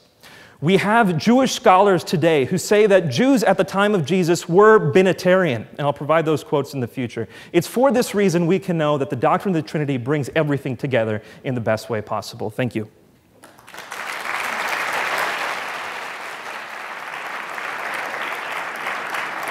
Thank you, Dr. Qureshi, for that. Again, Dr. Nabil Qureshi with Ravi Zacharias Ministries. Now, Dr. Ali, you have 10 minutes for your rebuttal as well. Okay, and this time we won't have any issues with the computer because I left that behind. That was an interesting response from Nabil. Thank you very much, Nabil, for that engaging conversation. To continue it, Nabil asked about the word Tawheed. It's not mentioned in the Quran, so isn't that a problem? And Muslims say, well, Trinity is not mentioned in the Bible. The comparable case is not made here because when we speak about Tawheed, that is a concept that Muslims are saying God is one. And to say God is one, the Arabic word for that is Tawheed. But we don't have to use this word. Muslims can repeat just the words of the Quran, which says again and again, umpteen times, till, if you're not a Muslim, you might be tired of reading it. You might be asking, why does it say so many times, God is one? Okay, I get it already. In so many different ways. The kalima of Islam, the creedal statement, La ilaha illallah, is mentioned in the Quran twice. La ilaha illahu, no God but He, mentioned so many times in the Quran. So we can stick with just what is mentioned in the Quran, but a convenient way for Muslims to say that is to say, we believe, or our concept is Tawheed. Nabil said that the word is not even mentioned in the hadith, but as Bilal Phillips has shown in his book Fundamentals of Tawheed, there is actually a hadith which speaks about making God one, or considering God to be one, which is wahiduh in Arabic, and that is the same form, or the verbal form of that is, the verbal noun is actually Tawheed. Now, our complaint about the Trinity is that you needed a word to say that there are 3 in 1. Because there is no verse in the Bible which actually says that. I just heard Nabil saying that the Bible says 3 persons in the Godhead. And I wrote it down as soon as he said it, because first he made a mistake and said 3 gods, and then he corrected himself and said 3 persons in the Godhead. And he's saying that the Bible says this. But I will tell you, folks, there is no place in the Bible where it says that there are 3 persons in the Godhead. This wording just does not occur. So Christians had to invent that very wording to say that there are 3 persons in one God. And then, in addition to that, they invented the word Trinity. The problem is not so much with the word Trinity, it's the concept behind it that is the problem. That concept is not found actually in the Bible. That concept is a way of making sense of 2 things. One is that the Bible clearly says that there is only one God. Many times in the Old Testament, many times in the New Testament. That's the one fact. The other fact is that Christians began to worship Jesus. So now they found themselves with 2 gods. And they know they can't have 2 gods. So then they started to find a way to explain that this Jesus that they're worshiping is Yahweh himself, or somehow Yahweh. And so the idea of the Trinity came to be developed over time. It is a patchwork, joining two things which cannot really be joined. And the seams are always showing, because as James White said in his book, The Forgotten Trinity, it is easy to fall into heresy when you think about the Trinity. If you think, as some Christians may say, that God is like, we might be a father and a son and a husband at the same time, he said this is modalism. That's a heresy. So either you err on the side of modalism, or you err on the side of tritheism, where you think of the God of Father, Son, and Holy Spirit as being so distinct from each other that really they become three gods in your mind. So either you err this way or you err the other way. When it comes to thinking about Jesus, Christians are required to think that Jesus is fully God and fully man at the same time, in such a way that everything he does is God and man both doing it at the same time. So then we ask, okay, so he died on the cross. That means God died. Then a Christian thinks about it and says, no, God doesn't die. Now you're separating the two, which you're not supposed to do. So this is another heresy. And according to E.P. Sanders in his book, Paul, Christians in practice almost have to decide which heresy they're going to commit, because you have to walk such a sharp edge, you're going to fall on one side or the other. Why? Because this is an invented concept. It is true that in Islamic history, people discuss some mysteries about God. Yes, there was the Mihna, the Inquisition. Yes, people quarrel over whether the Quran was created or not. But that is a quarrel that is not unique to Islam, and that is not the same problem or a problem at the level of the Trinity. That's a problem that exists for Jews as well, and also for Christians. So in addition to the Trinity, you still have this problem. You can ask you, okay, is the Old Testament created or not created? Is it not the uncreated Word of God? Nabil is suggesting, yeah, you Muslims should worship the Quran because that's the eternal Word of God. Okay, so the Torah is the eternal Word of God. Should Christians now worship the Torah? No. Should Muslims worship the Quran? No. I think that's a very weak argument, Nabil. You have to do better than that. Nabil is saying, I'm sorry, I don't mean that in a demeaning way, but it came out in the spirit of debate. I actually regret that I said it in that way. Nabil, forgive me for that. Nabil suggested that the Quran has a history following Nasser Abu Zaid and other scholars. I don't deny that the Quran has a history. I take a view in which God operates in the world through natural causes. And so if we find the natural causes through which God operates, that does not mean that God did nothing. This goes into the whole theory of evolution debate. Is it evolution or is it creation? And I take the view that it is both. It is creative evolution. What scientists describe through natural methods, we speak of it as God's doing. We may not know all of the details, but God does everything. God gave me 2 grandsons, but there is a method through which it happens. I had to get my children married first.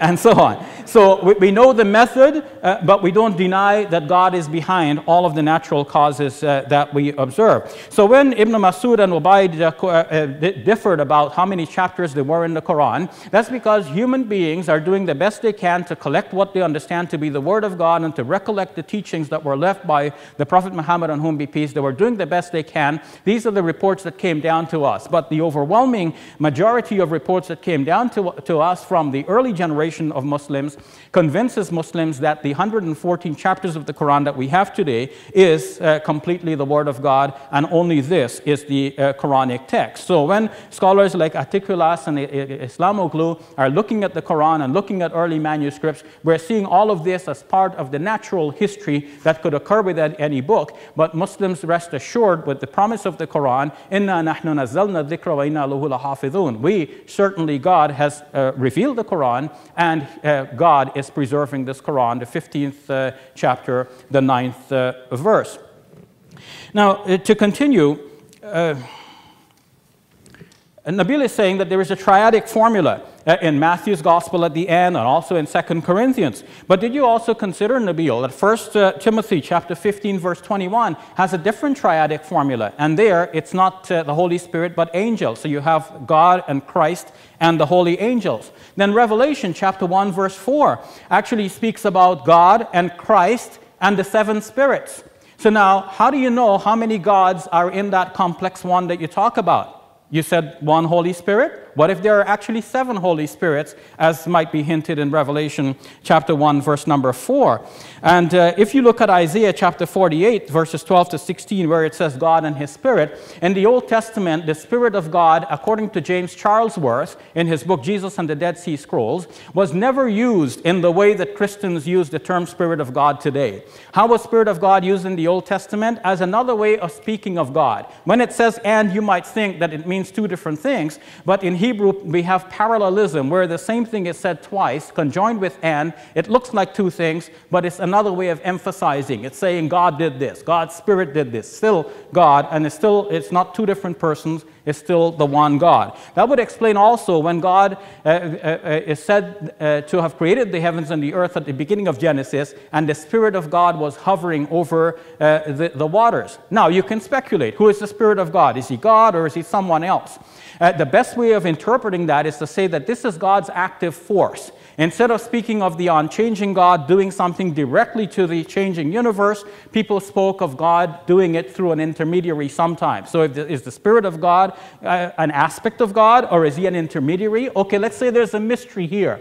But you don't turn a mystery into a bigger problem. As C. Randolph Ross said in her book, Common Sense Christianity, you don't solve a smaller mystery by creating a bigger one, just as you wouldn't dig a bigger hole to fill a smaller one. So I think the Trinity really is a bigger problem that Christians have come up with to deal with these passages. And a lot is being dealt with in hindsight. Nabil asked me to prove what the early Christians believe. Well, as he said, we don't have the direct writings of the earliest Christians. We have second-hand reports. The history is written by the winners, and they were not the winners. The winners may have misrepresented them. But what we do know, and what scholars can conclude, is mentioned here by James Dunn in his book, The Evidence for Jesus. Page 96, he says, for the Jewish Christian of the 2nd and 3rd centuries, Jesus was simply a prophet, and so on. I don't have time to continue it, but that is my evidence by citing scholars. It's a way of proving a case. Thank you very much.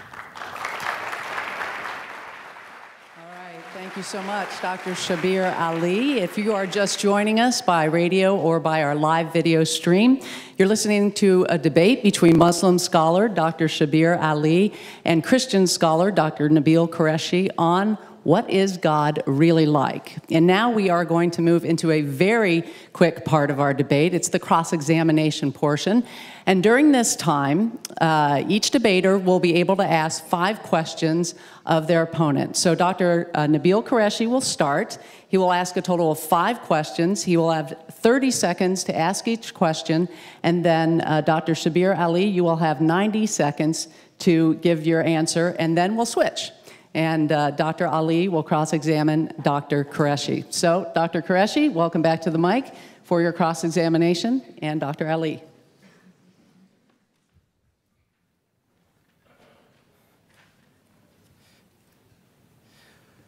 Once again, thank you so much for coming tonight. I've really appreciated your work, and I appreciate what you're doing here as well. It has a large part of my life and has led me to where I am today, so I truly thank you. The first question I want to ask you is, do you agree with the Mu'tazili in that the Quran is not eternal, or do you agree with the Ash'ari in that the Quran is eternal? I believe that this debate has been overblown, as many debates have been overblown in history. Sometimes people differ and they argue with each other, and if they really sat down and listened to it, what they were saying to each other, they would realize that the difference is not as great as they thought it was. And this is the kind of kitchen table debates that go on in many households. When we look back at what they were debating, we realize that both were right in some way. When some people spoke about the uncreated Word of God, they were thinking about the eternal knowledge of God, which cannot conceivably be absent from God. And when others spoke about the Quran being created, they're speaking about the text that we hold in our hands, that we recite with our tongues, that we write with pen and ink. So there were 2 different perspectives. They were arguing about 2 different things. Sometimes people have to stop and define their terms. And because people don't take the time to define their terms, they argue about 2 different things. and it looks like they have an argument, but essentially perhaps there is no real disagreement. So I think they were both right in some way. There is an eternal Word of God, always with God, that is His knowledge, and at the same time there is a revealed Word of God which comes at a certain time in history, and it responds to questions that were being asked of the Prophet Muhammad, peace be upon him, and occasions as they arose. Please hold your applause till the end of the cross-examination. Now, you're saying that it took time for them to work it out, and I completely agree with that. It did take time for them to work. They did pause, and they did wait, and they did reflect, and then they kept killing each other about it. This was obviously something that was very important to them. Now, you might think that this is not a big deal at all, whether or not the Quran is eternal, but the vast majority of early Muslims who we have records of would disagree. So, once again, I want to ask, now you said both are correct in some way, but what I want to ask from you then is, if the Quran, the recited words of Scripture, are something that are eternal from the past, eternity past, is that Allah, or is it something next to Allah, something apart from Allah that people are reciting? Mm-hmm. Yeah. Well, here we're talking about something mysterious. We can ask this about many things. We can ask him not only about the knowledge of God, we can ask about His mercy, His forgiveness, His patience, His generosity. Are these things God or other than God? And we need to ask that not only of the Muslim, we need to ask the Jew and the Christian as well, because this is a problem for monotheism. We could ask further, as a philosophical question, is God simple, as some philosophers said, or which would mean that He is eternal and outside of time, or is God somehow related to our time? And these are deep philosophical questions that are still being discussed inside and outside of religion by philosophers. I don't think this is a question that we need to be hung up on and that we need to give definitive answers about. We can say that there are certain mysteries about God that we all accept because the Scriptures told us so, or they follow so inevitably from some basic presuppositions that we derive undeniably from Scripture, and we accept them. And we differentiate between this kind of mystery and the Trinity, which is also claimed to be a mystery, because in the case of the Trinity, our Christian friends have taken what appears to be an aspect of God, His Logos, and they have made that into a separate entity to be worshipped, or a person to be worshipped along with the original God.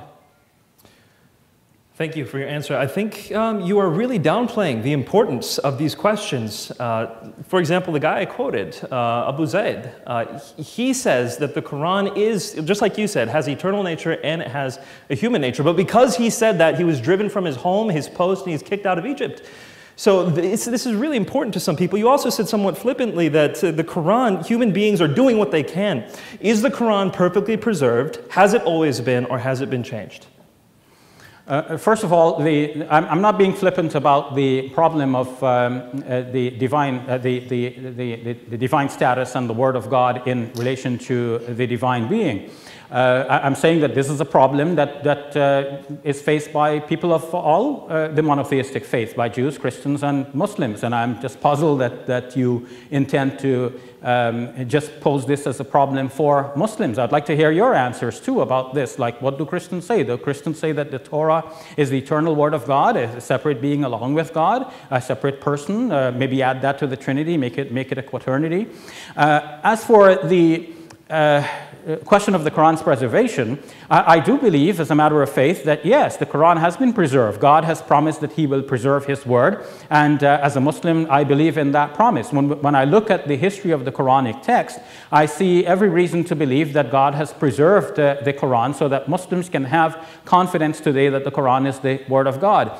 For example, there are numerical patterns which are found in the Quran different from what Michael Drosnin and others have tried to show about the Bible. And these patterns show that, in fact, the Quran has a hand behind it that's not the hand of any human being. It's the hand of God. And I did a similar test of the 5 books of the Torah and the 4 Gospels and the Psalms, and I saw that the similar pattern does not exist in these books, which leads me to believe that the Quran is the Word of God. I visited your website to look at some of those numerical patterns. I found that the evidence was not there to substantiate what you're saying. I don't know how to turn that into a question, though, so I'm going to move on to a question and say this. You've referred to lost beliefs about the apostles. Would you not at least agree that the pre-Pauline hymns that we have are the earliest, and as I presented, they proclaim Jesus as Yahweh, as you said in your debate with James White, and also you haven't touched any of the Markan evidence I gave. Would you at least not agree that Mark presents Jesus as Yahweh? I wouldn't agree that either Paul or Jesus or Mark presents Jesus as Yahweh. Paul, despite what he says about Jesus and raising Jesus to a high status, which Muslims would not accept, but Paul stops short of making Jesus Yahweh. For example, 1 Corinthians chapter 15, verse 24 shows that in the final end game, Jesus is going to return all power to God who gave it to him in the first place, and Christ will be subjected to God, so that God will be all in all, which means that you do not have three co-equal, co-eternal beings. You have God who is greatest and Jesus who is under God. That's why Paul could say in 1 Corinthians chapter 11, verse 3, that the head of every man is Christ and the head of Christ is God. Mark as well does not present Jesus as Yahweh, even though there are some passages which, as you mentioned, about preparing the way of the Lord, which might tease the boundaries a little bit, but that's different from Mark coming out and saying, oh, it looks like Jesus is actually Yahweh. Mark is actually very clear when he quotes Jesus in chapter 12, verse number 29, Jesus repeating the same Shema Israel, saying that there is only one God, the God of Israel. And then the man who asked Jesus about this said, you are right, teacher, there is only one God, and besides him there is no other. So the him is somebody else other than Jesus. And then Jesus praised the man for having such deep insight. So it's clear from Mark's gospel that Jesus is not Yahweh. Mark chapter 13, verse 32 shows that Jesus does not know when the hour will occur. Now you just ended with talking about the Shema, and Jesus praises him. He says, there's no God but he. Do you realize immediately after that, Jesus then quotes Psalm 110, verse 1, which talks about two lords. Mark is introducing Jesus in the way he introduces Yahweh. He has Jesus calming the storm the way Yahweh calms the storm. He has Jesus as Lord of the Sabbath as Yahweh is Lord of the Sabbath. He has Jesus coming on the clouds of heaven as Yahweh is on the clouds of heaven. And you yourself did say in your debate with James White that in Philippians chapter 2, verses 10 and 11, Paul substitutes Jesus with Yahweh. Do you not agree?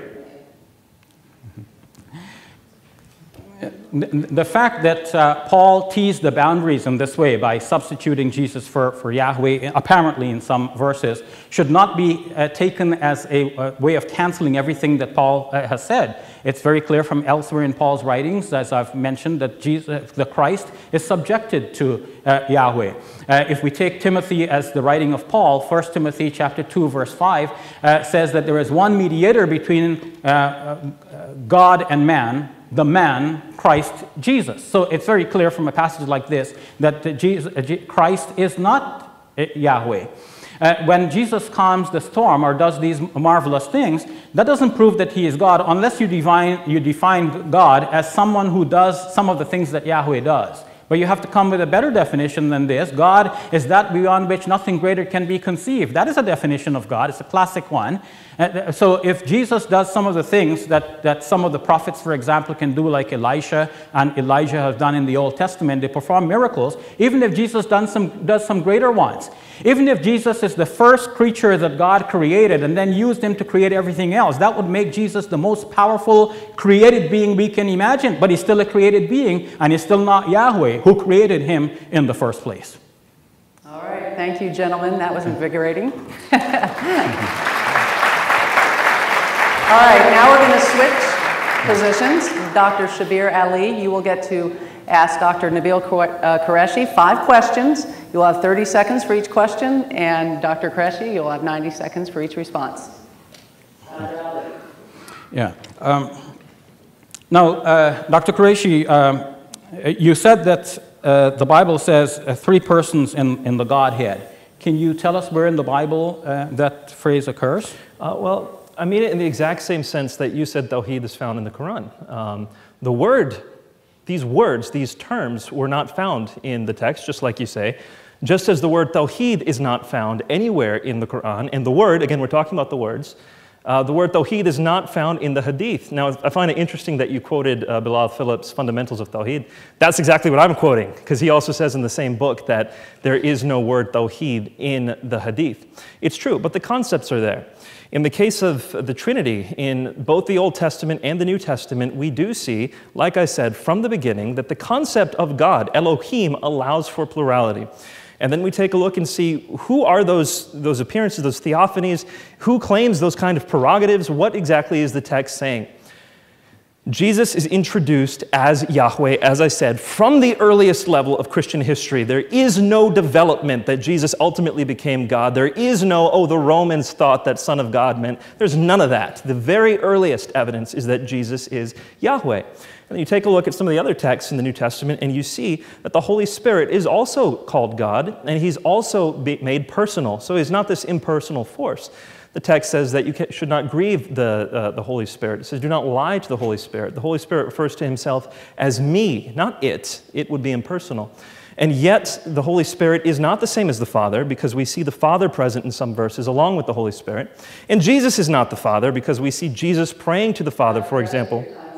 No, I get till another 15 seconds. Well, he didn't take as long for his question. You tricked me. I'm sorry. All right, so Dr. Ali, look at the clock right there. That's the one to...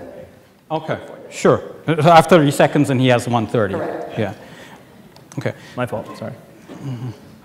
Now, Dr. Qureshi, in your speech, you said that Psalm 110, or rather Genesis 19, speaks of Yahweh being here on earth with Abraham, but he's also in heaven. Now, when you say Yahweh, is Yahweh the name of the three together, Father, Son, and Holy Spirit? Or is Yahweh just the name of the Father?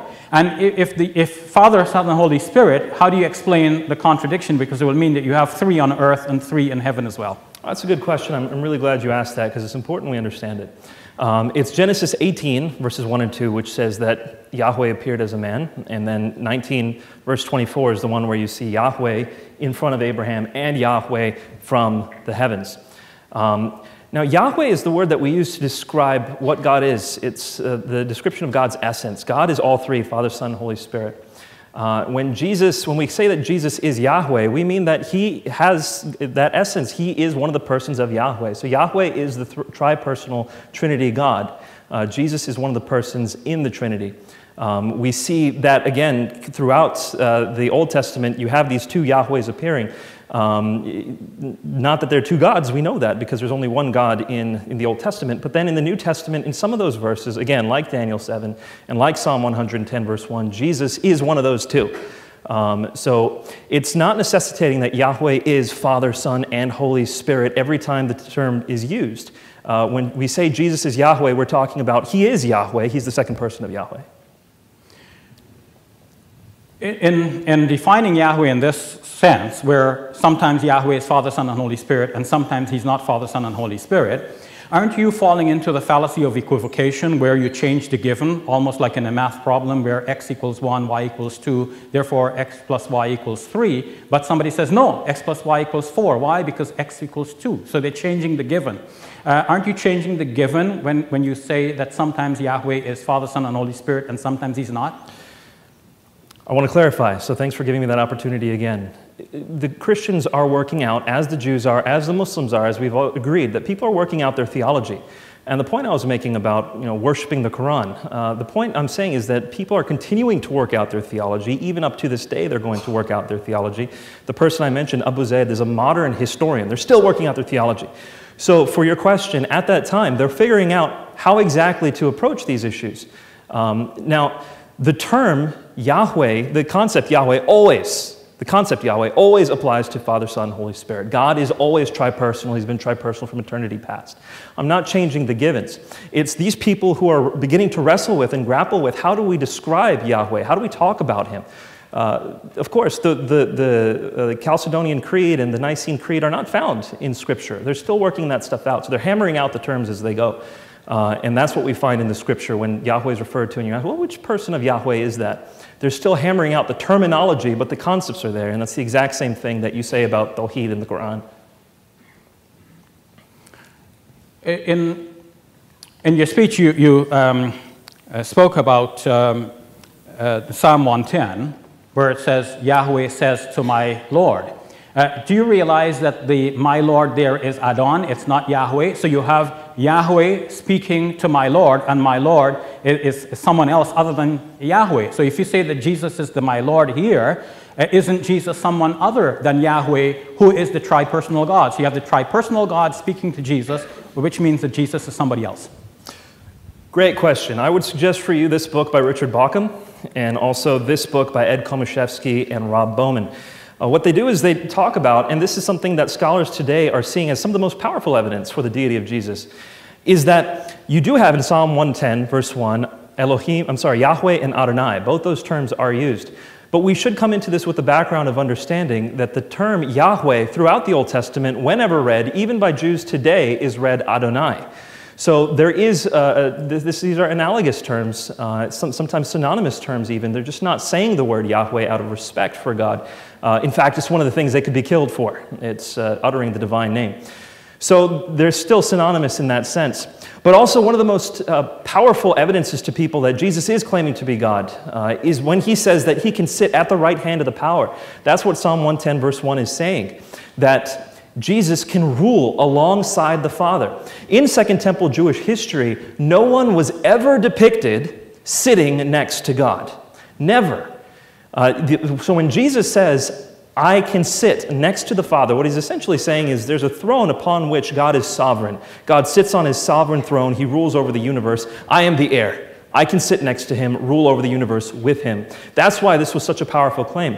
Interestingly, this is the claim that we find in the New Testament most commonly. Over 20 times this is used. It shows just how deeply the deity of Christ was embedded in the early Christian mindset. You refer to Daniel 7:13 and Mark's statement where Jesus seems to make the claim that he is that apparently divine figure. But do you realize that in Daniel 7, that this Son of Man that is spoken of there is not the Ancient of Days. This is the one who approaches the Ancient of Days. So you have here a divine figure, but not necessarily God. And in fact, not God, because God has to be the Ancient of Days. So aren't you doing the same equivocation thing where you're looking at my time up? Okay. Dr. Qureshi. I love talking about the Son of Man. This is my favorite thing. I want you guys to get this. I want everyone to understand this. It's not that when Jesus calls himself the Son of God, he's talking about being divine, and when he talks about the Son of Man, that's when he talks about being human. Wrong. It's actually this verse, Daniel 7:13. Yes, you do have the Ancient of Days sitting on his throne, and then you have one who has all the prerogatives of God, is described as coming in as God. He receives worship that only God can receive. And this is why we say that, okay, you have two different persons who are both God, found in Daniel 7:13 and 14. It's because of verses like these that Jewish scholars, like Daniel Boyarin, have said, Jews in general did entertain a logos, and so were implicitly binitarian in their theology.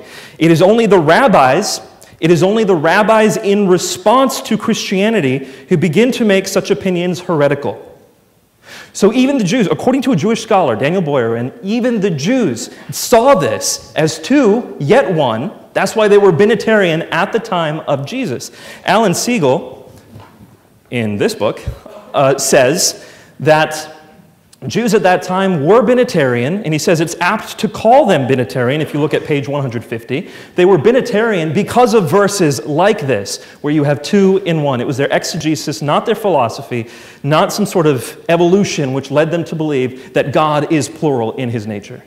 Okay, we have a few seconds left, but I don't think that's enough to ask any more questions. So this concludes the cross-examination portion of our debate. Again, if you are just joining us by our live streaming video or by radio, you are listening to a debate between a Muslim scholar, Dr. Shabir Ali, and a Christian scholar, Dr. Nabil Qureshi, on what God is really like. I'm Julie Royce, serving as moderator this evening. And now the formal part of our debate is drawing to a close. Now they each, both Dr. Ali and Dr. Qureshi, get to offer their closing statements. They will have 5 minutes for each. And as the pattern that we have established, Dr. Nabil Qureshi will go first. So Dr. Qureshi, you have 5 minutes for your opening for your closing statement. Thank you very much. Well, this has been interesting. I really thank you, Dr. Ali, for taking the time to come down from Toronto and to engage in dialogue. These questions about the nature of God are extremely important, which is why I found it shocking when he said, oh, that's not really a big deal when we're talking about the nature of God, when we're talking about is the Quran eternal or not. I'm telling you, early Muslims thought it was so important that they were willing to kill one another over it. Even today, people are being expatriated from their countries over questions like this. In some places, like in Turkey, the debate is raging, and some people are still discussing the nature of God to such an extent that they have to ask these questions because they are so important. So to simply say, well, I don't find that question important is extremely problematic, but I thank you that you've come out to talk about the Trinity versus Tawheed in general. The history of the Quran, we briefly talked about it, we briefly mentioned it. Please look at it. One of the greatest shocks that came to me as I was studying, when I believed that the Quran was perfectly preserved, the promise in Surah 15, is that the Quran has been changed from day one until 1924. There is no manuscript of the Quran before 1924 that looks exactly like the Quran today. And in fact, today there are at least 5 Qurans that are still being used. Hafs Asim is the one that most people use, but Warsh Nafi, for example, is in northern Africa. So look at these things, learn about it. I know you're going to find that this stuff is unbelievable. I did too. But that was 15 years ago, and I really kept looking at these things because they are important. The fact of the matter is, something I did not hear disputed is that, he said that Paul toes the line. When you take out Yahweh and put in Jesus' name, that's not towing the line. You're saying Jesus is Yahweh. That's what Paul does. That's pre-Pauline hymns. The earliest Christians that we have, they take Yahweh's name and they put Jesus' names in. That's the earliest stuff we know about Christianity. That's why no arguments can be used which say that turning Jesus into a God is what happened. They ultimately turned him into a divine. The earliest evidence is that Jesus was treated as Yahweh. I postulate that can only happen because Jesus himself declared to be Yahweh. Even in Mark's gospel, you've heard today no response to the fact that Jesus is Yahweh from the earliest of the 4 gospels. I want to take a moment to say briefly about St. Anselm's argument that the greatest being is God. He brought this up. I completely agree. If we can envision something greater than what we call God, that has to be God, because God is the greatest. That's by definition true. That is why I have to believe that every single sin ever committed has to be punished. Why? Because someone who is just punishes every crime. If I imagine a judge who just punishes some crimes and not others, well, he's not the most just judge. He might be merciful, he might be nice, but he's not the most just judge. I can imagine someone more just, someone who punishes every crime. At the same time, I can imagine someone who's merciful, who forgives someone of everything they've ever done, even from something small to something huge. Now, if I can envision a judge who forgives some things, that's not God. God has to be the one who's absolutely merciful. So he has to be absolutely just and absolutely merciful at the same time. But he also has to be absolutely loving in his essence. We've already seen that, unfortunately, the monadic conception of Allah does not allow for an absolutely loving God. But if love is a good thing, then I postulate that God has to be the most loving being. If self-sacrifice is a good thing, I postulate that God has to be the most self-sacrificial. If humility is a good thing, I postulate that God has to be the most humble being in the universe. And we see all these things coming together because God himself forgives all our sins, not by overlooking them, he wouldn't be just if he overlooked them, but by paying the penalty himself. And that is why we can know that God has loved us from eternity past. When he created us, he's loved us, he created us in his image, because this triune God allows love to be part of his nature. Love is in his essence of who he is. And that's what I'm telling you today. None of us can make our way into heaven by ourselves. I don't care who you are. Do you think you're perfect? Because heaven is a perfect place. Can you be perfect enough to enter into heaven? We're all relying on the mercy and grace of God.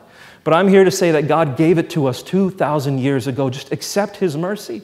The Jews have said that God was pluriform. We see that in the New Testament, that one of those persons became flesh and dwelt on this earth. Jesus claimed to be that God, and when he died on the cross, it was an act of forgiving our sins.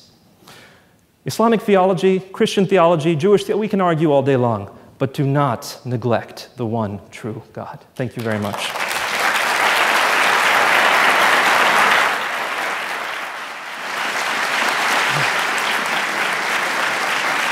Thank you. Thank you, Dr. Qureshi. And now, Dr. Shabir Ali, you have 5 minutes for your closing statement. Now, to close, folks, I'm so glad we did this debate tonight. I'm very thankful for Nabil and his gracious approach and dialogue, and to Julie for so graciously hosting this event, the timekeepers and everyone. For my closing statements, I just want to remind you of where we have traveled. In my presentations, I have spoken about 3 points: text, history, and reason, the THR of 3. As for text, I said that the text of the Bible actually supports the Islamic belief in Tawheed more so than belief in the Trinity. I specifically said that there is no verse in the Bible which actually says that God is a Trinity or even limits the number of divine persons to 3.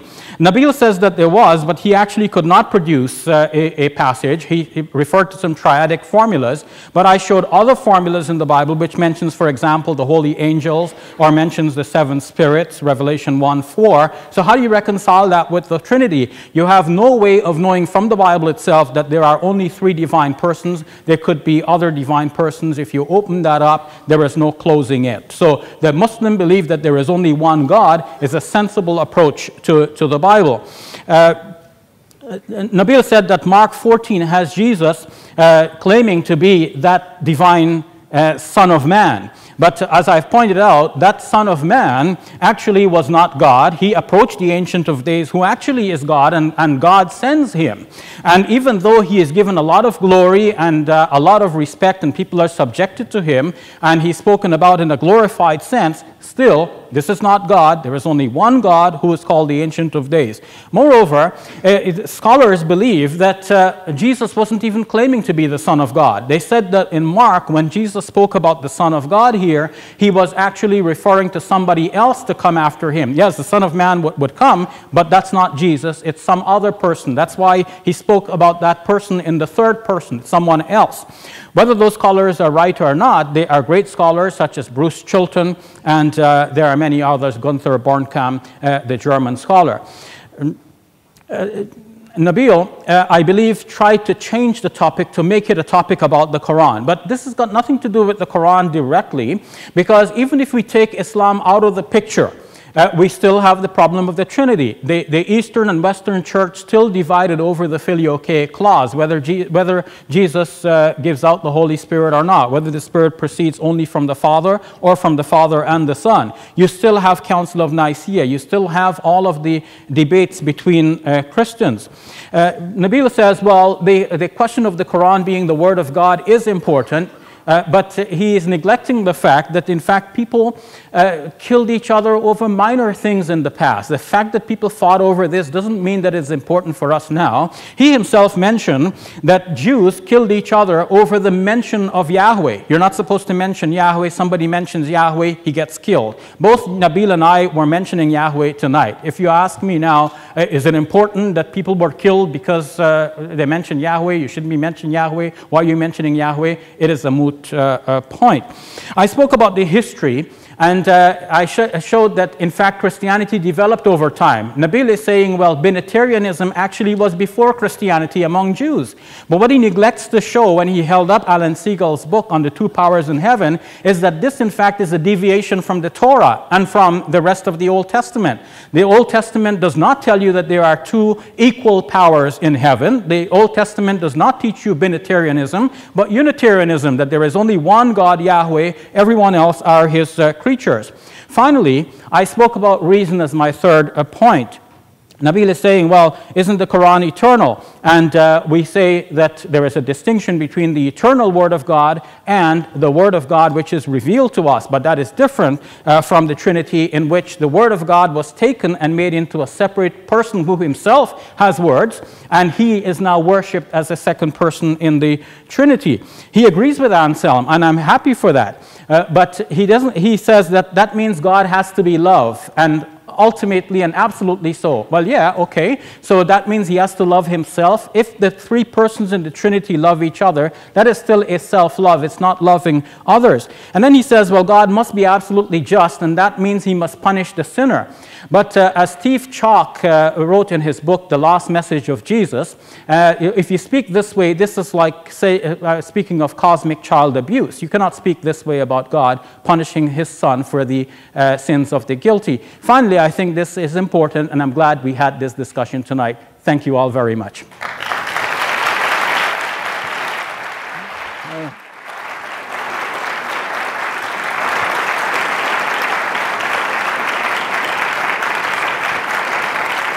Well, thank you to both of our debaters this evening, Dr. Shabir Ali, also Dr. Nabil Qureshi.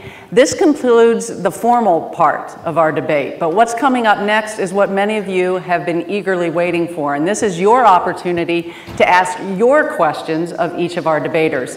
But before we do that, we need to take a short break to allow for evening prayers. So what we're going to do, if you would just abide with us and give us a little bit of grace here, we would ask that first you would send your cards to the aisle if you haven't already, so that the ushers can get those that have your questions. And then also, we would ask that you would wait to allow the Muslims to leave first, because our Muslim friends want to get to their prayer time before sunset, although it looks like it's getting pretty close to that right now. So if you would do that, we are going to take a short break.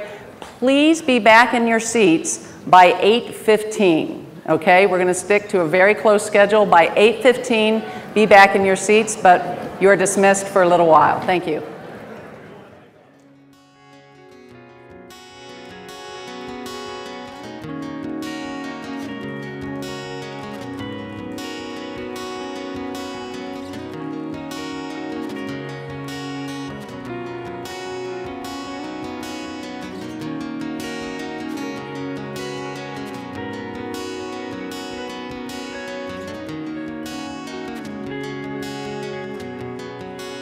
Break into every heart.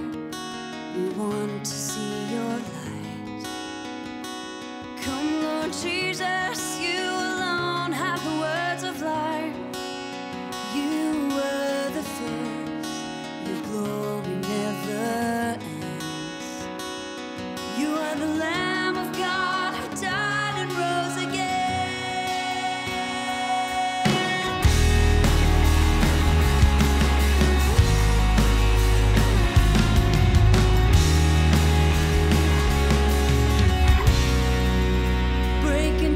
Every heart, we want to see your light.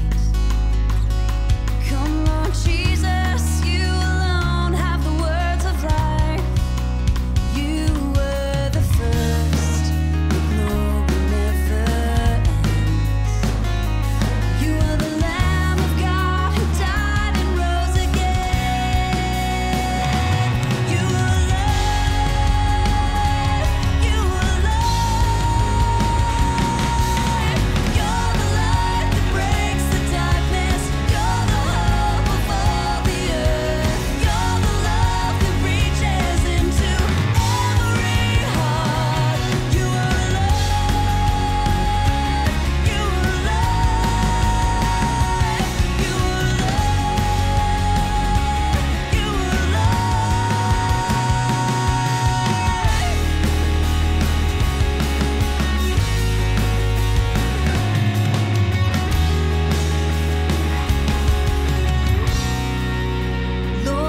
Your kingdom come. You are the great I am, mighty Savior who alone conquered death and sin, light of all the world, your glory never fades. You are the life to all who call upon your name. You are alive, you are alive.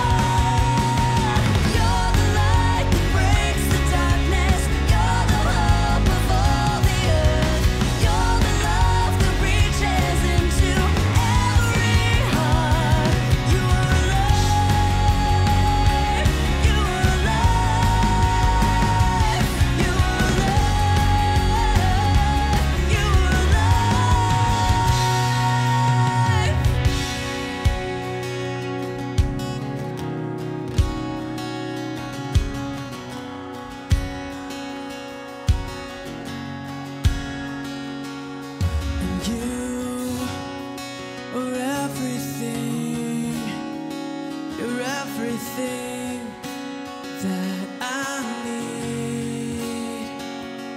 Singing you are everything, everything that I need.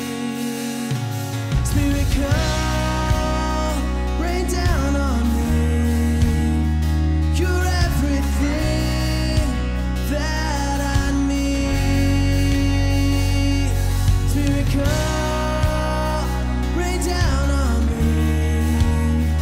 You're everything that I need. Spirit, come, rain down on me.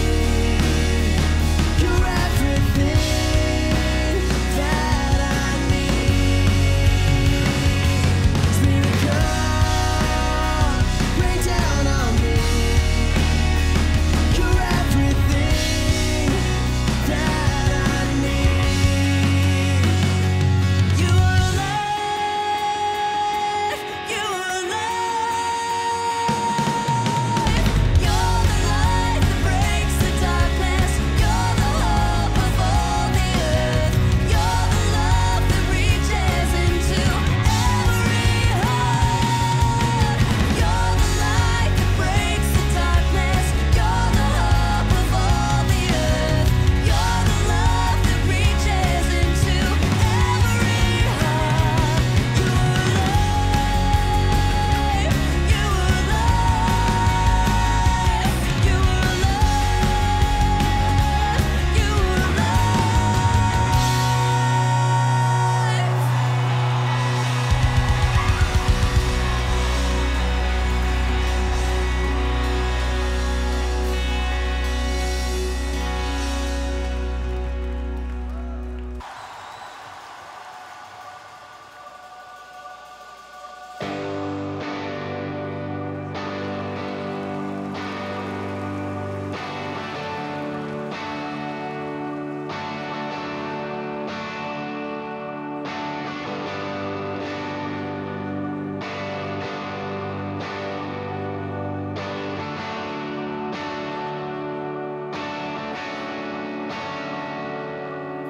Inside your presence, I'm taken by the wonders of you.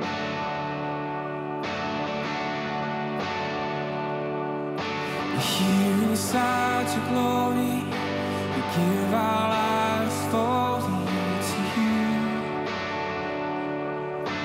Let's sing that again. Here inside your presence, I'm taken by the wonder of you.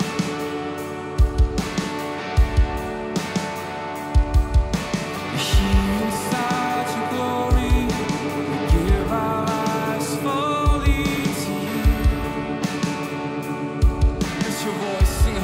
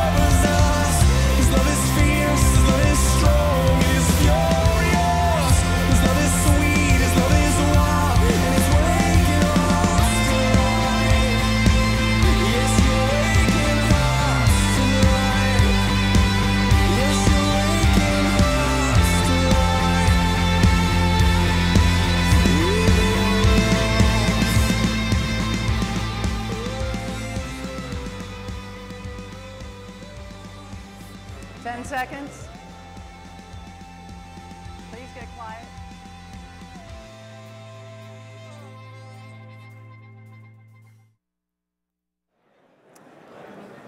Well, welcome back to our debate on what God is really like. Is he one and indivisible, as the Muslim doctrine of Tawhid teaches, or is he three in one, as Christians believe? I'm Julie Royce. I host a program on Moody Radio called Up for Debate, and I'm moderating tonight's debate. And again, with us today, defending the Muslim position, is Dr. Shabir Ali, president of the Islamic Information and Dawah Center International. And defending the Christian view is Dr. Nabil Qureshi of Ravi Zacharias International Ministries. And now comes to the portion of our debate, or the informal part of our debate that many of you have been waiting for, and this is the opportunity for you to ask your questions. So we have gotten questions for both Dr. Ali and Dr. Qureshi from our audience here at Wayne State University, and we'll have 30 minutes for this part. So let me start with you, Dr. Ali. If Allah is perfectly just, then how are his demands of perfect justice satisfied by imperfect ways of imperfect man? Well, we believe as Muslims that God is also forgiving, and we do not see that the expression of his forgiveness and mercy is contrary to his justice. When we speak about justice in the world, we're usually speaking about some human judge who is responsible to a system, to a government. The judges don't make their own rules. When we speak about God, God has within his prerogative to forgive people, and he does not lose anything.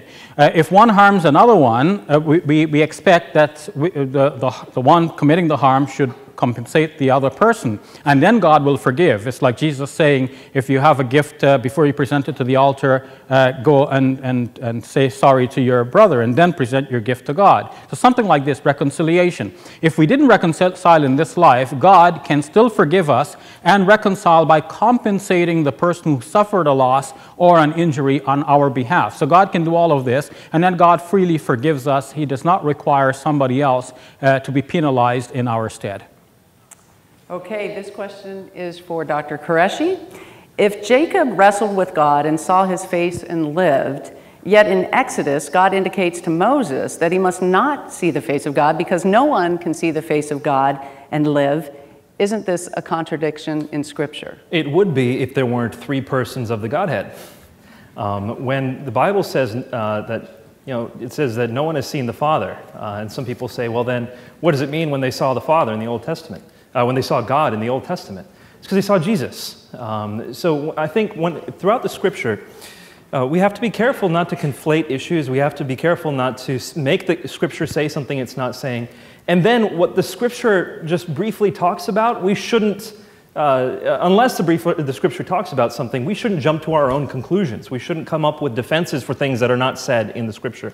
So what the Bible says very clearly is that Jesus is God. John chapter 1 says that. I didn't refer to John the whole night, but if you want a very clear statement, go to John chapter 1. Jesus is God, and people saw him. They beheld his glory, glory of the only begotten, John 1:14. So people have seen God. When people say to Jesus, we haven't seen the Father, he says, you've seen me, and you don't get it yet?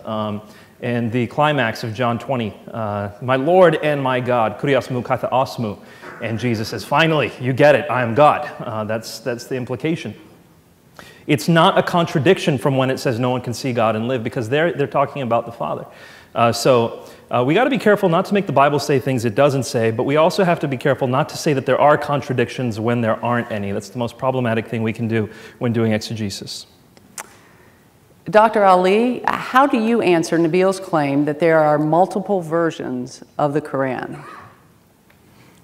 The Quran is a complex document. We believe that it was revealed to the Prophet Muhammad, on whom be peace, in such a way that it could be recited in a variety of methods, and all of this is the Word of God. Now, to explain this in a short answer would not be easy, because we need to first understand that Arabic, like Hebrew, is written without vowels. And the Torah has had many different readings because of this. The Masoret brothers in the 10th century put in the vowels that we know today, and so the Bible is translated according to the reading prepared by the Masoret brothers. Well, the readings of the Quran were fixed by Muslim scholars according to what they understood from the earliest generations of Muslims, and this was done way back in the early history of Islam. So 7 readings became popular out of that whole effort to put the vowels in the right places and pronounce the words of the Quran as they were pronounced by teachers who were and by previous teachers and so on.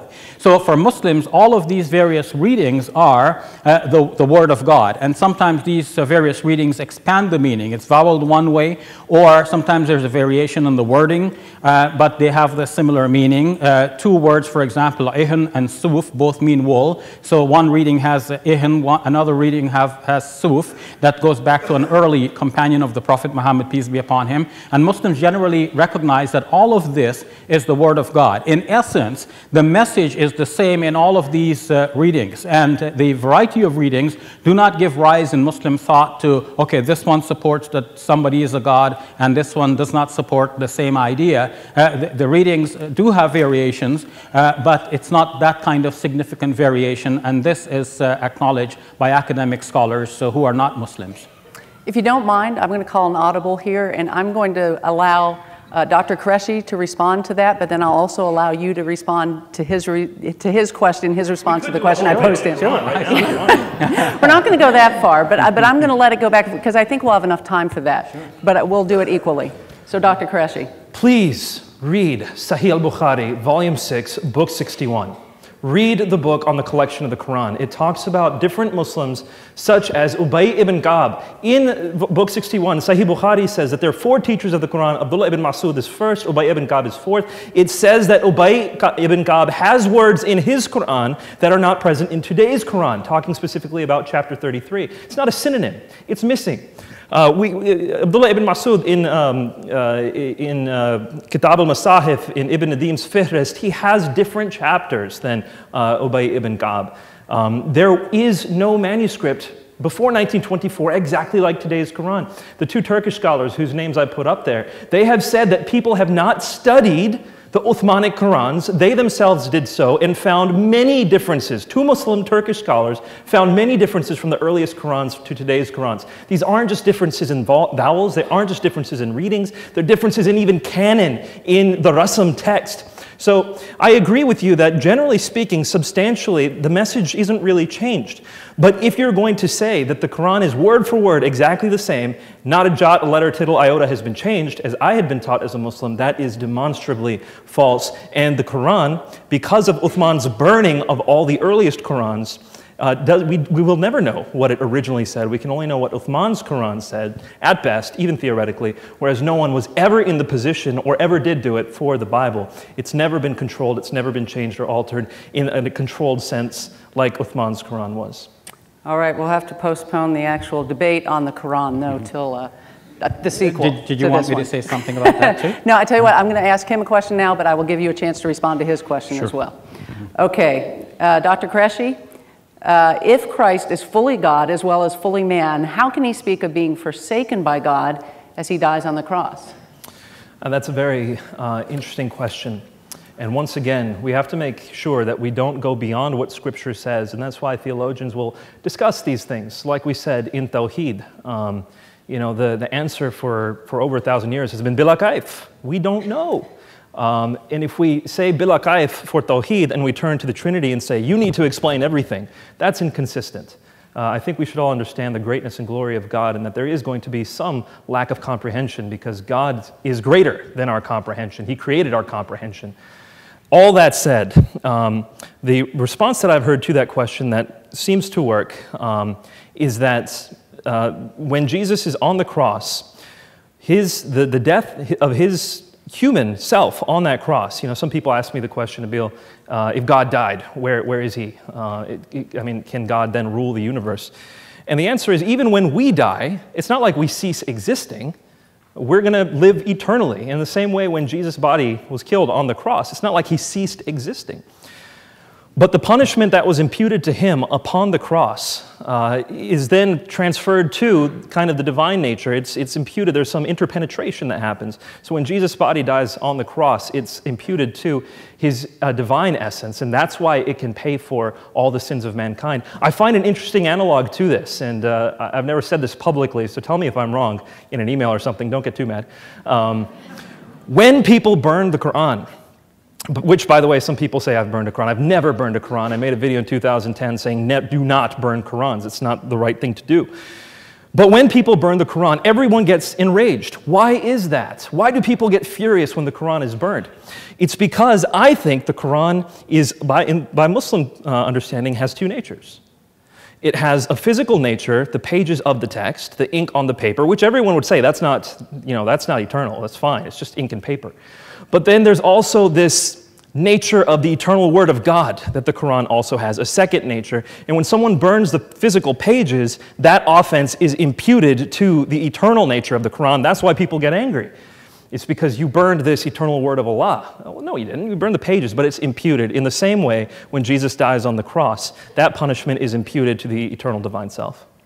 Okay, Dr. Ali.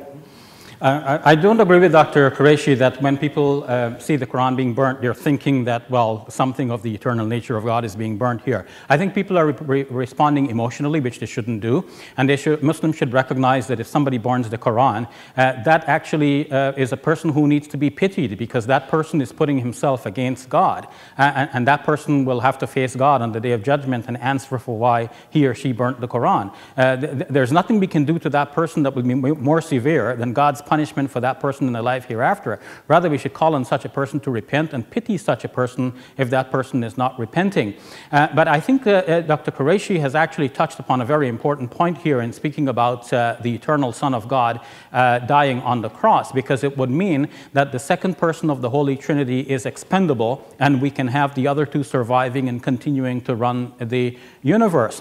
And this actually ties into the previous question about different versions of the Quran. Because actually we have 4 different Gospels, and we do not have comparably 4 different Qurans at the same level of operation. And when we look at the words of Jesus, his dying words on the cross, the 4 different Gospels have different wording. Michael Goulder, in his book, St. Paul versus St. Peter, has shown that this is part of the 2 streams of thought that went out from early Christianity. In Mark, the death of Jesus appears very bleak. In Matthew, appears better. In Luke, better still. In Luke, Father, into your hands I commit my spirit. So it looks like Jesus is actively engaged in doing something with his own spirit here. And in the Gospel according to John, it is finished. That's what Jesus says last, as if Jesus is in full control. He completed his mission, he finished the whole thing, and now he's gracefully leaving. Not the loud cry, it's not there in John. Why? The story about Jesus has been changed from one gospel to another. Jesus' image has been photoshopped. In Mark's gospel, he appears very weak, and his death appears very bleak. In John's gospel, he is triumphant, and his death appears to be a victory. Okay, Dr. Ali. Someone asking why, when Nabil is quoting the scriptures primarily, do you primarily cite scholars? I don't know if that I don't know if that question is actually fair, and I trust that it is fair, and may God lead us all to the best understanding here tonight. I believe I've quoted both scripture and scholars. We cannot do without scholars. Citing scholars in any field is a valid way of proving a point. Scholars may disagree, and if the scholars disagree, then of course it's a question of whose scholar is bigger and greater and more dependable. The scholars I've cited are mainly and largely Christian scholars. I've cited some very conservative scholars, people who have written in defense of the Trinity, like Michael Bird and Gregory Boyd, and I've shown that what they have admitted actually proves the point that Tawheed is better supported by even the Christian scriptures. A brief response to that would be, I mean, it is important to quote scholars, for sure. Scholars spend their time studying these issues. We need to quote what they say, but let's quote their reasoning too. And let's apply their reasoning consistently. When he quotes Gregory Boyd, he doesn't tell you that Gregory Boyd's an open theist who doesn't believe that God knows the future. That's not traditional Christianity. So if I were then to take someone like that in Islam and make that kind of my Muslim authority to discuss, that would be unfair. So, and James White has brought this up in many debates with you, that if you use reasoning to criticize the Bible, use the same reasoning to criticize the Quran. Be consistent. And that's the thing which made me leave Islam, was when I consistently criticized Islam and Christianity. I found that when you apply the reasoning equally, it's just like we talked about today with Trinity and Tawheed. The words aren't found in either. The theology was developed for hundreds of years in both. These are complex issues in both religions. But bila kaif is not as good an answer as Trinity. And so when you compare these equally and we're consistent, that's where things come to light. Dr. Qureshi, can you explain how God is forgiving and merciful? Because he's awesome.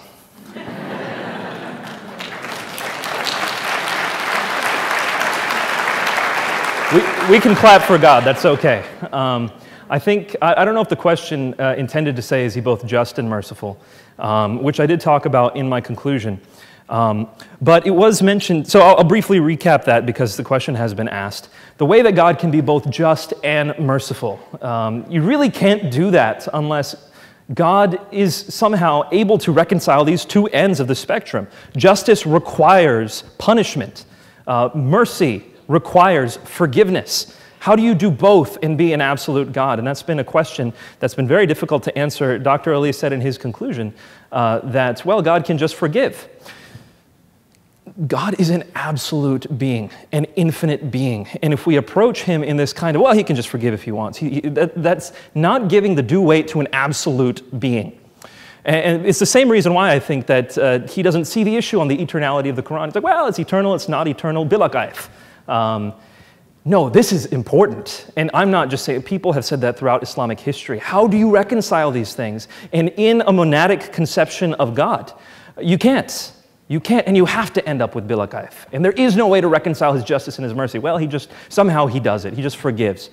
I think that is the primary difference. Whenever I've talked to my family on Islam versus Christianity, we always come down to this exact issue. Can God just forgive sins versus does he demand every sin be paid for? And I think that if you have a view of a God who's infinitely holy, and you have sin, which is a crime against that infinitely holy God, that cannot just be overlooked. That's something you have to pay for, unless you have a lower image of God or a lower image of sin, as sin not being that bad. But this, I think, is the primary point, and it does require a triune God, a non-monadic God to resolve. Dr. Ali.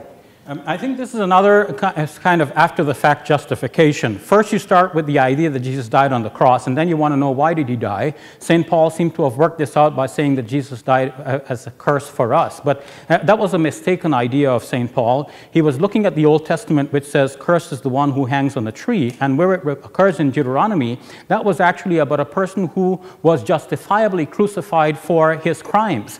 That's why he was under the curse of God. Not because he was crucified, but because of his crimes. Paul took that and placed it on the head of Jesus and made Jesus a curse for us. That was Paul's mistake that is being actually propagated in Christianity. Don Cupid, in his book, Jesus and the Gospel of God, regrets the fact that the Reformation only questioned papal authority, but did not go back as far as to question Paul's authority. We need to ask, who made Paul really a disciple of Jesus? Did he really see Jesus on the road to Damascus? Or did he see something else? Didn't he himself say in his Corinthian correspondence that even the devil appears as an angel of light to deceive many? So who was Paul? And why did the original disciples of Jesus have a different view with Paul? And why was there this split between Paul and Peter, as acknowledged by Martin Hengel? And it's not enough to dismiss the scholars by saying Gregory Boyd is an open theist, Martin Hengel is dead now, so he must know that the Trinity is true. No, you have to look at the scholarship of these scholars. These are great scholars who have written their books, and yes, you can refute their books. They're not infallible, they're not God, but at the same time, they are scholars, and they're given their reasons. Like Gregory Boyd has given his reasons. He has shown that Echad and Elohim are actually used of other individuals who are not God, and they're singular, and yet these plural terms are used. So you cannot say because the plural term is used of God, that means that this is actually a multiplicity within the one God. Dr. Ali, one of the points that you mentioned is that the Trinity cannot possibly represent a monotheistic worldview.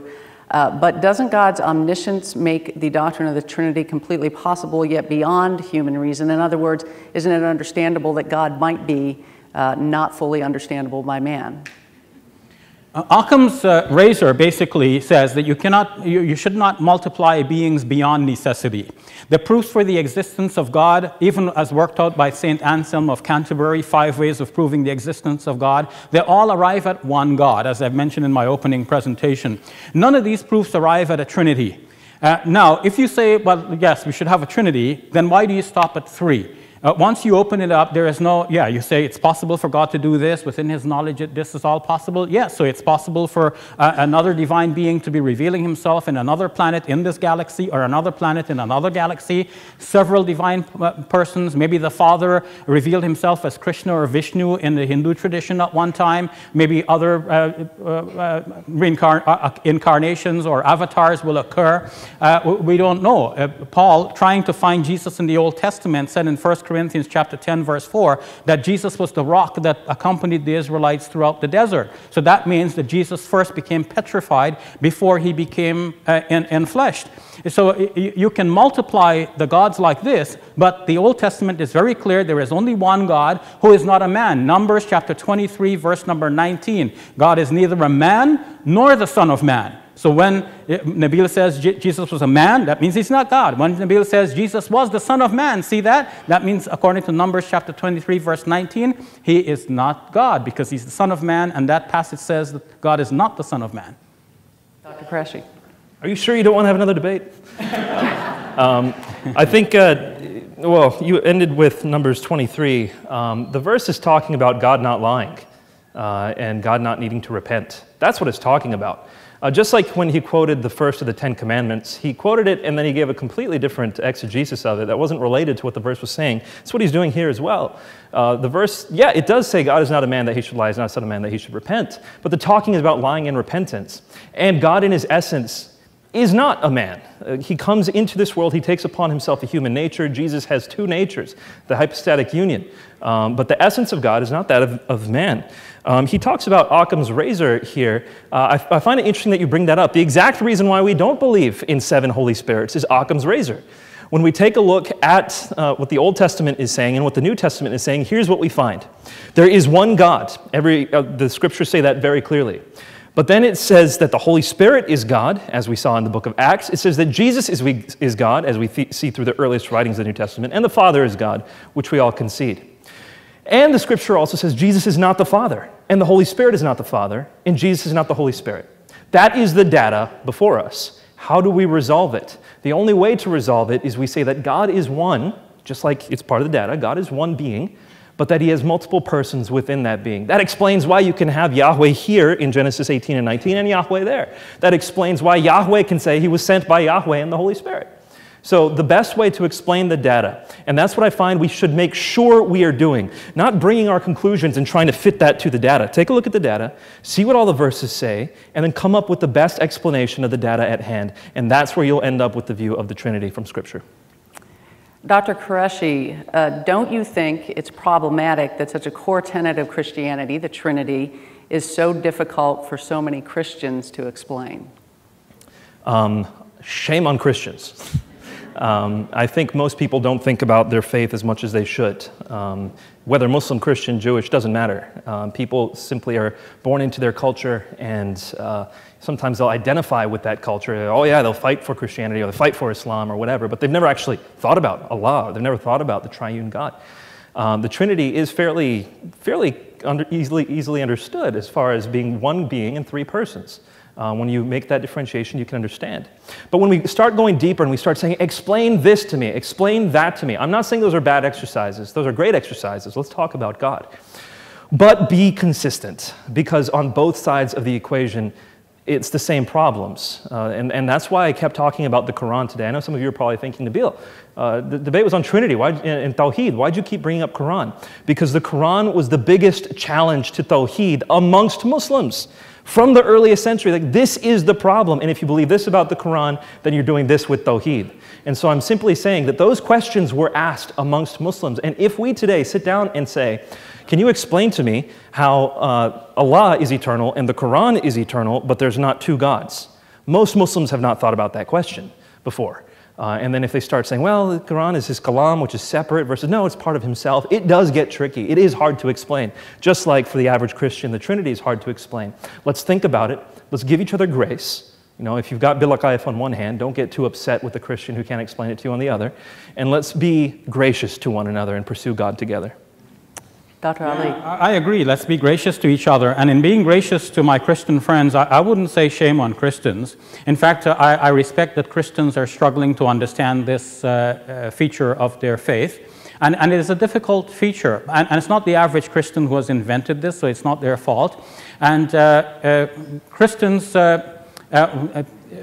do not understand this even at the highest levels. I showed you a book written by 4 scholars, and one of them responding to the writing of the other, Paul Molnar responding to Thomas McCall's article, keeps saying, oh, this smells like the Trinity, like the tritheism.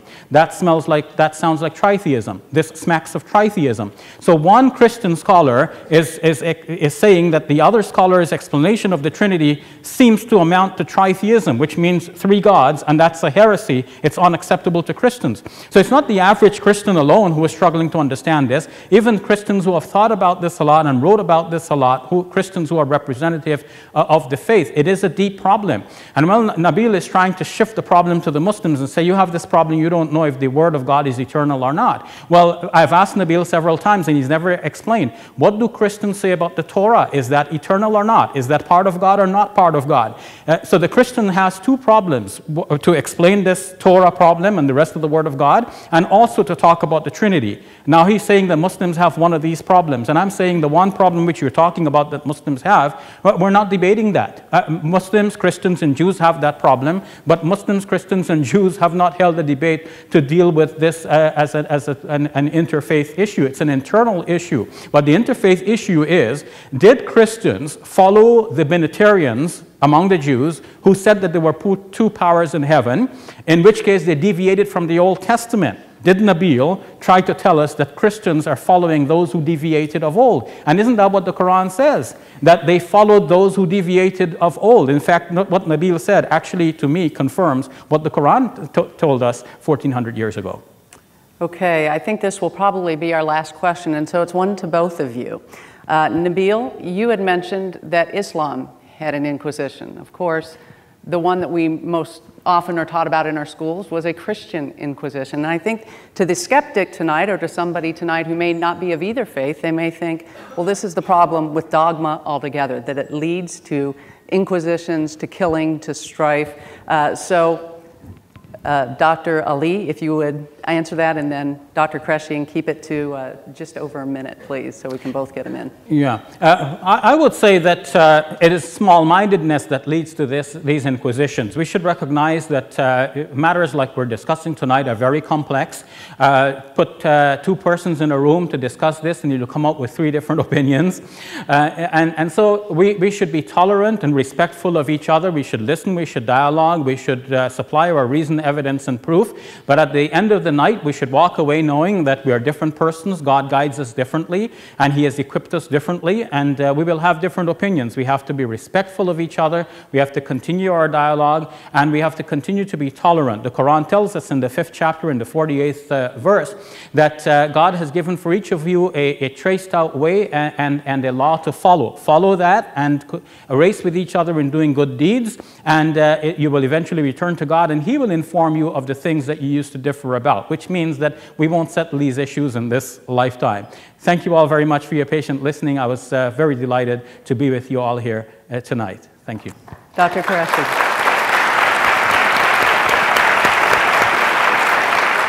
I am going to try my best to represent Christ here. Jesus is the most peaceful man who's ever walked this earth. And that is because we have a God who is in His essence love, and He became a man. And the most perfect being, living a most perfect life, would show the most perfect love.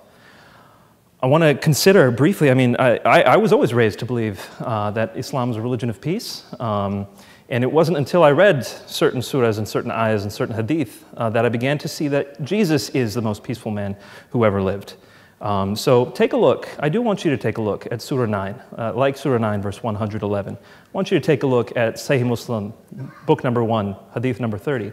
Take a look at these, and then compare it to Jesus, who says that even if someone strikes you on one cheek, turn the other cheek. Jesus says, even if your enemy is thirsty, give them something to drink. If they're hungry, give them something to eat. Because love everyone the way God loves everyone. Even people who sin against God, God loves them. And be perfect like your heavenly Father is perfect. Read Matthew 5 through 7. Tell me if that's not the most beautiful thing you've ever read in your entire life. This is the nature of our God, to love, to be gracious, to even be self-sacrificial. The fact that God was willing to die for the sins of man tells me that if I want to follow God, I should be willing to die for the sake of others in love for them. That's why I think that the Inquisition, anything that when a Christian tries to kill somebody else is not following Jesus. Jesus is the most loving, peaceful man who ever lived. Thank you so much for giving me this opportunity to share my heart with you.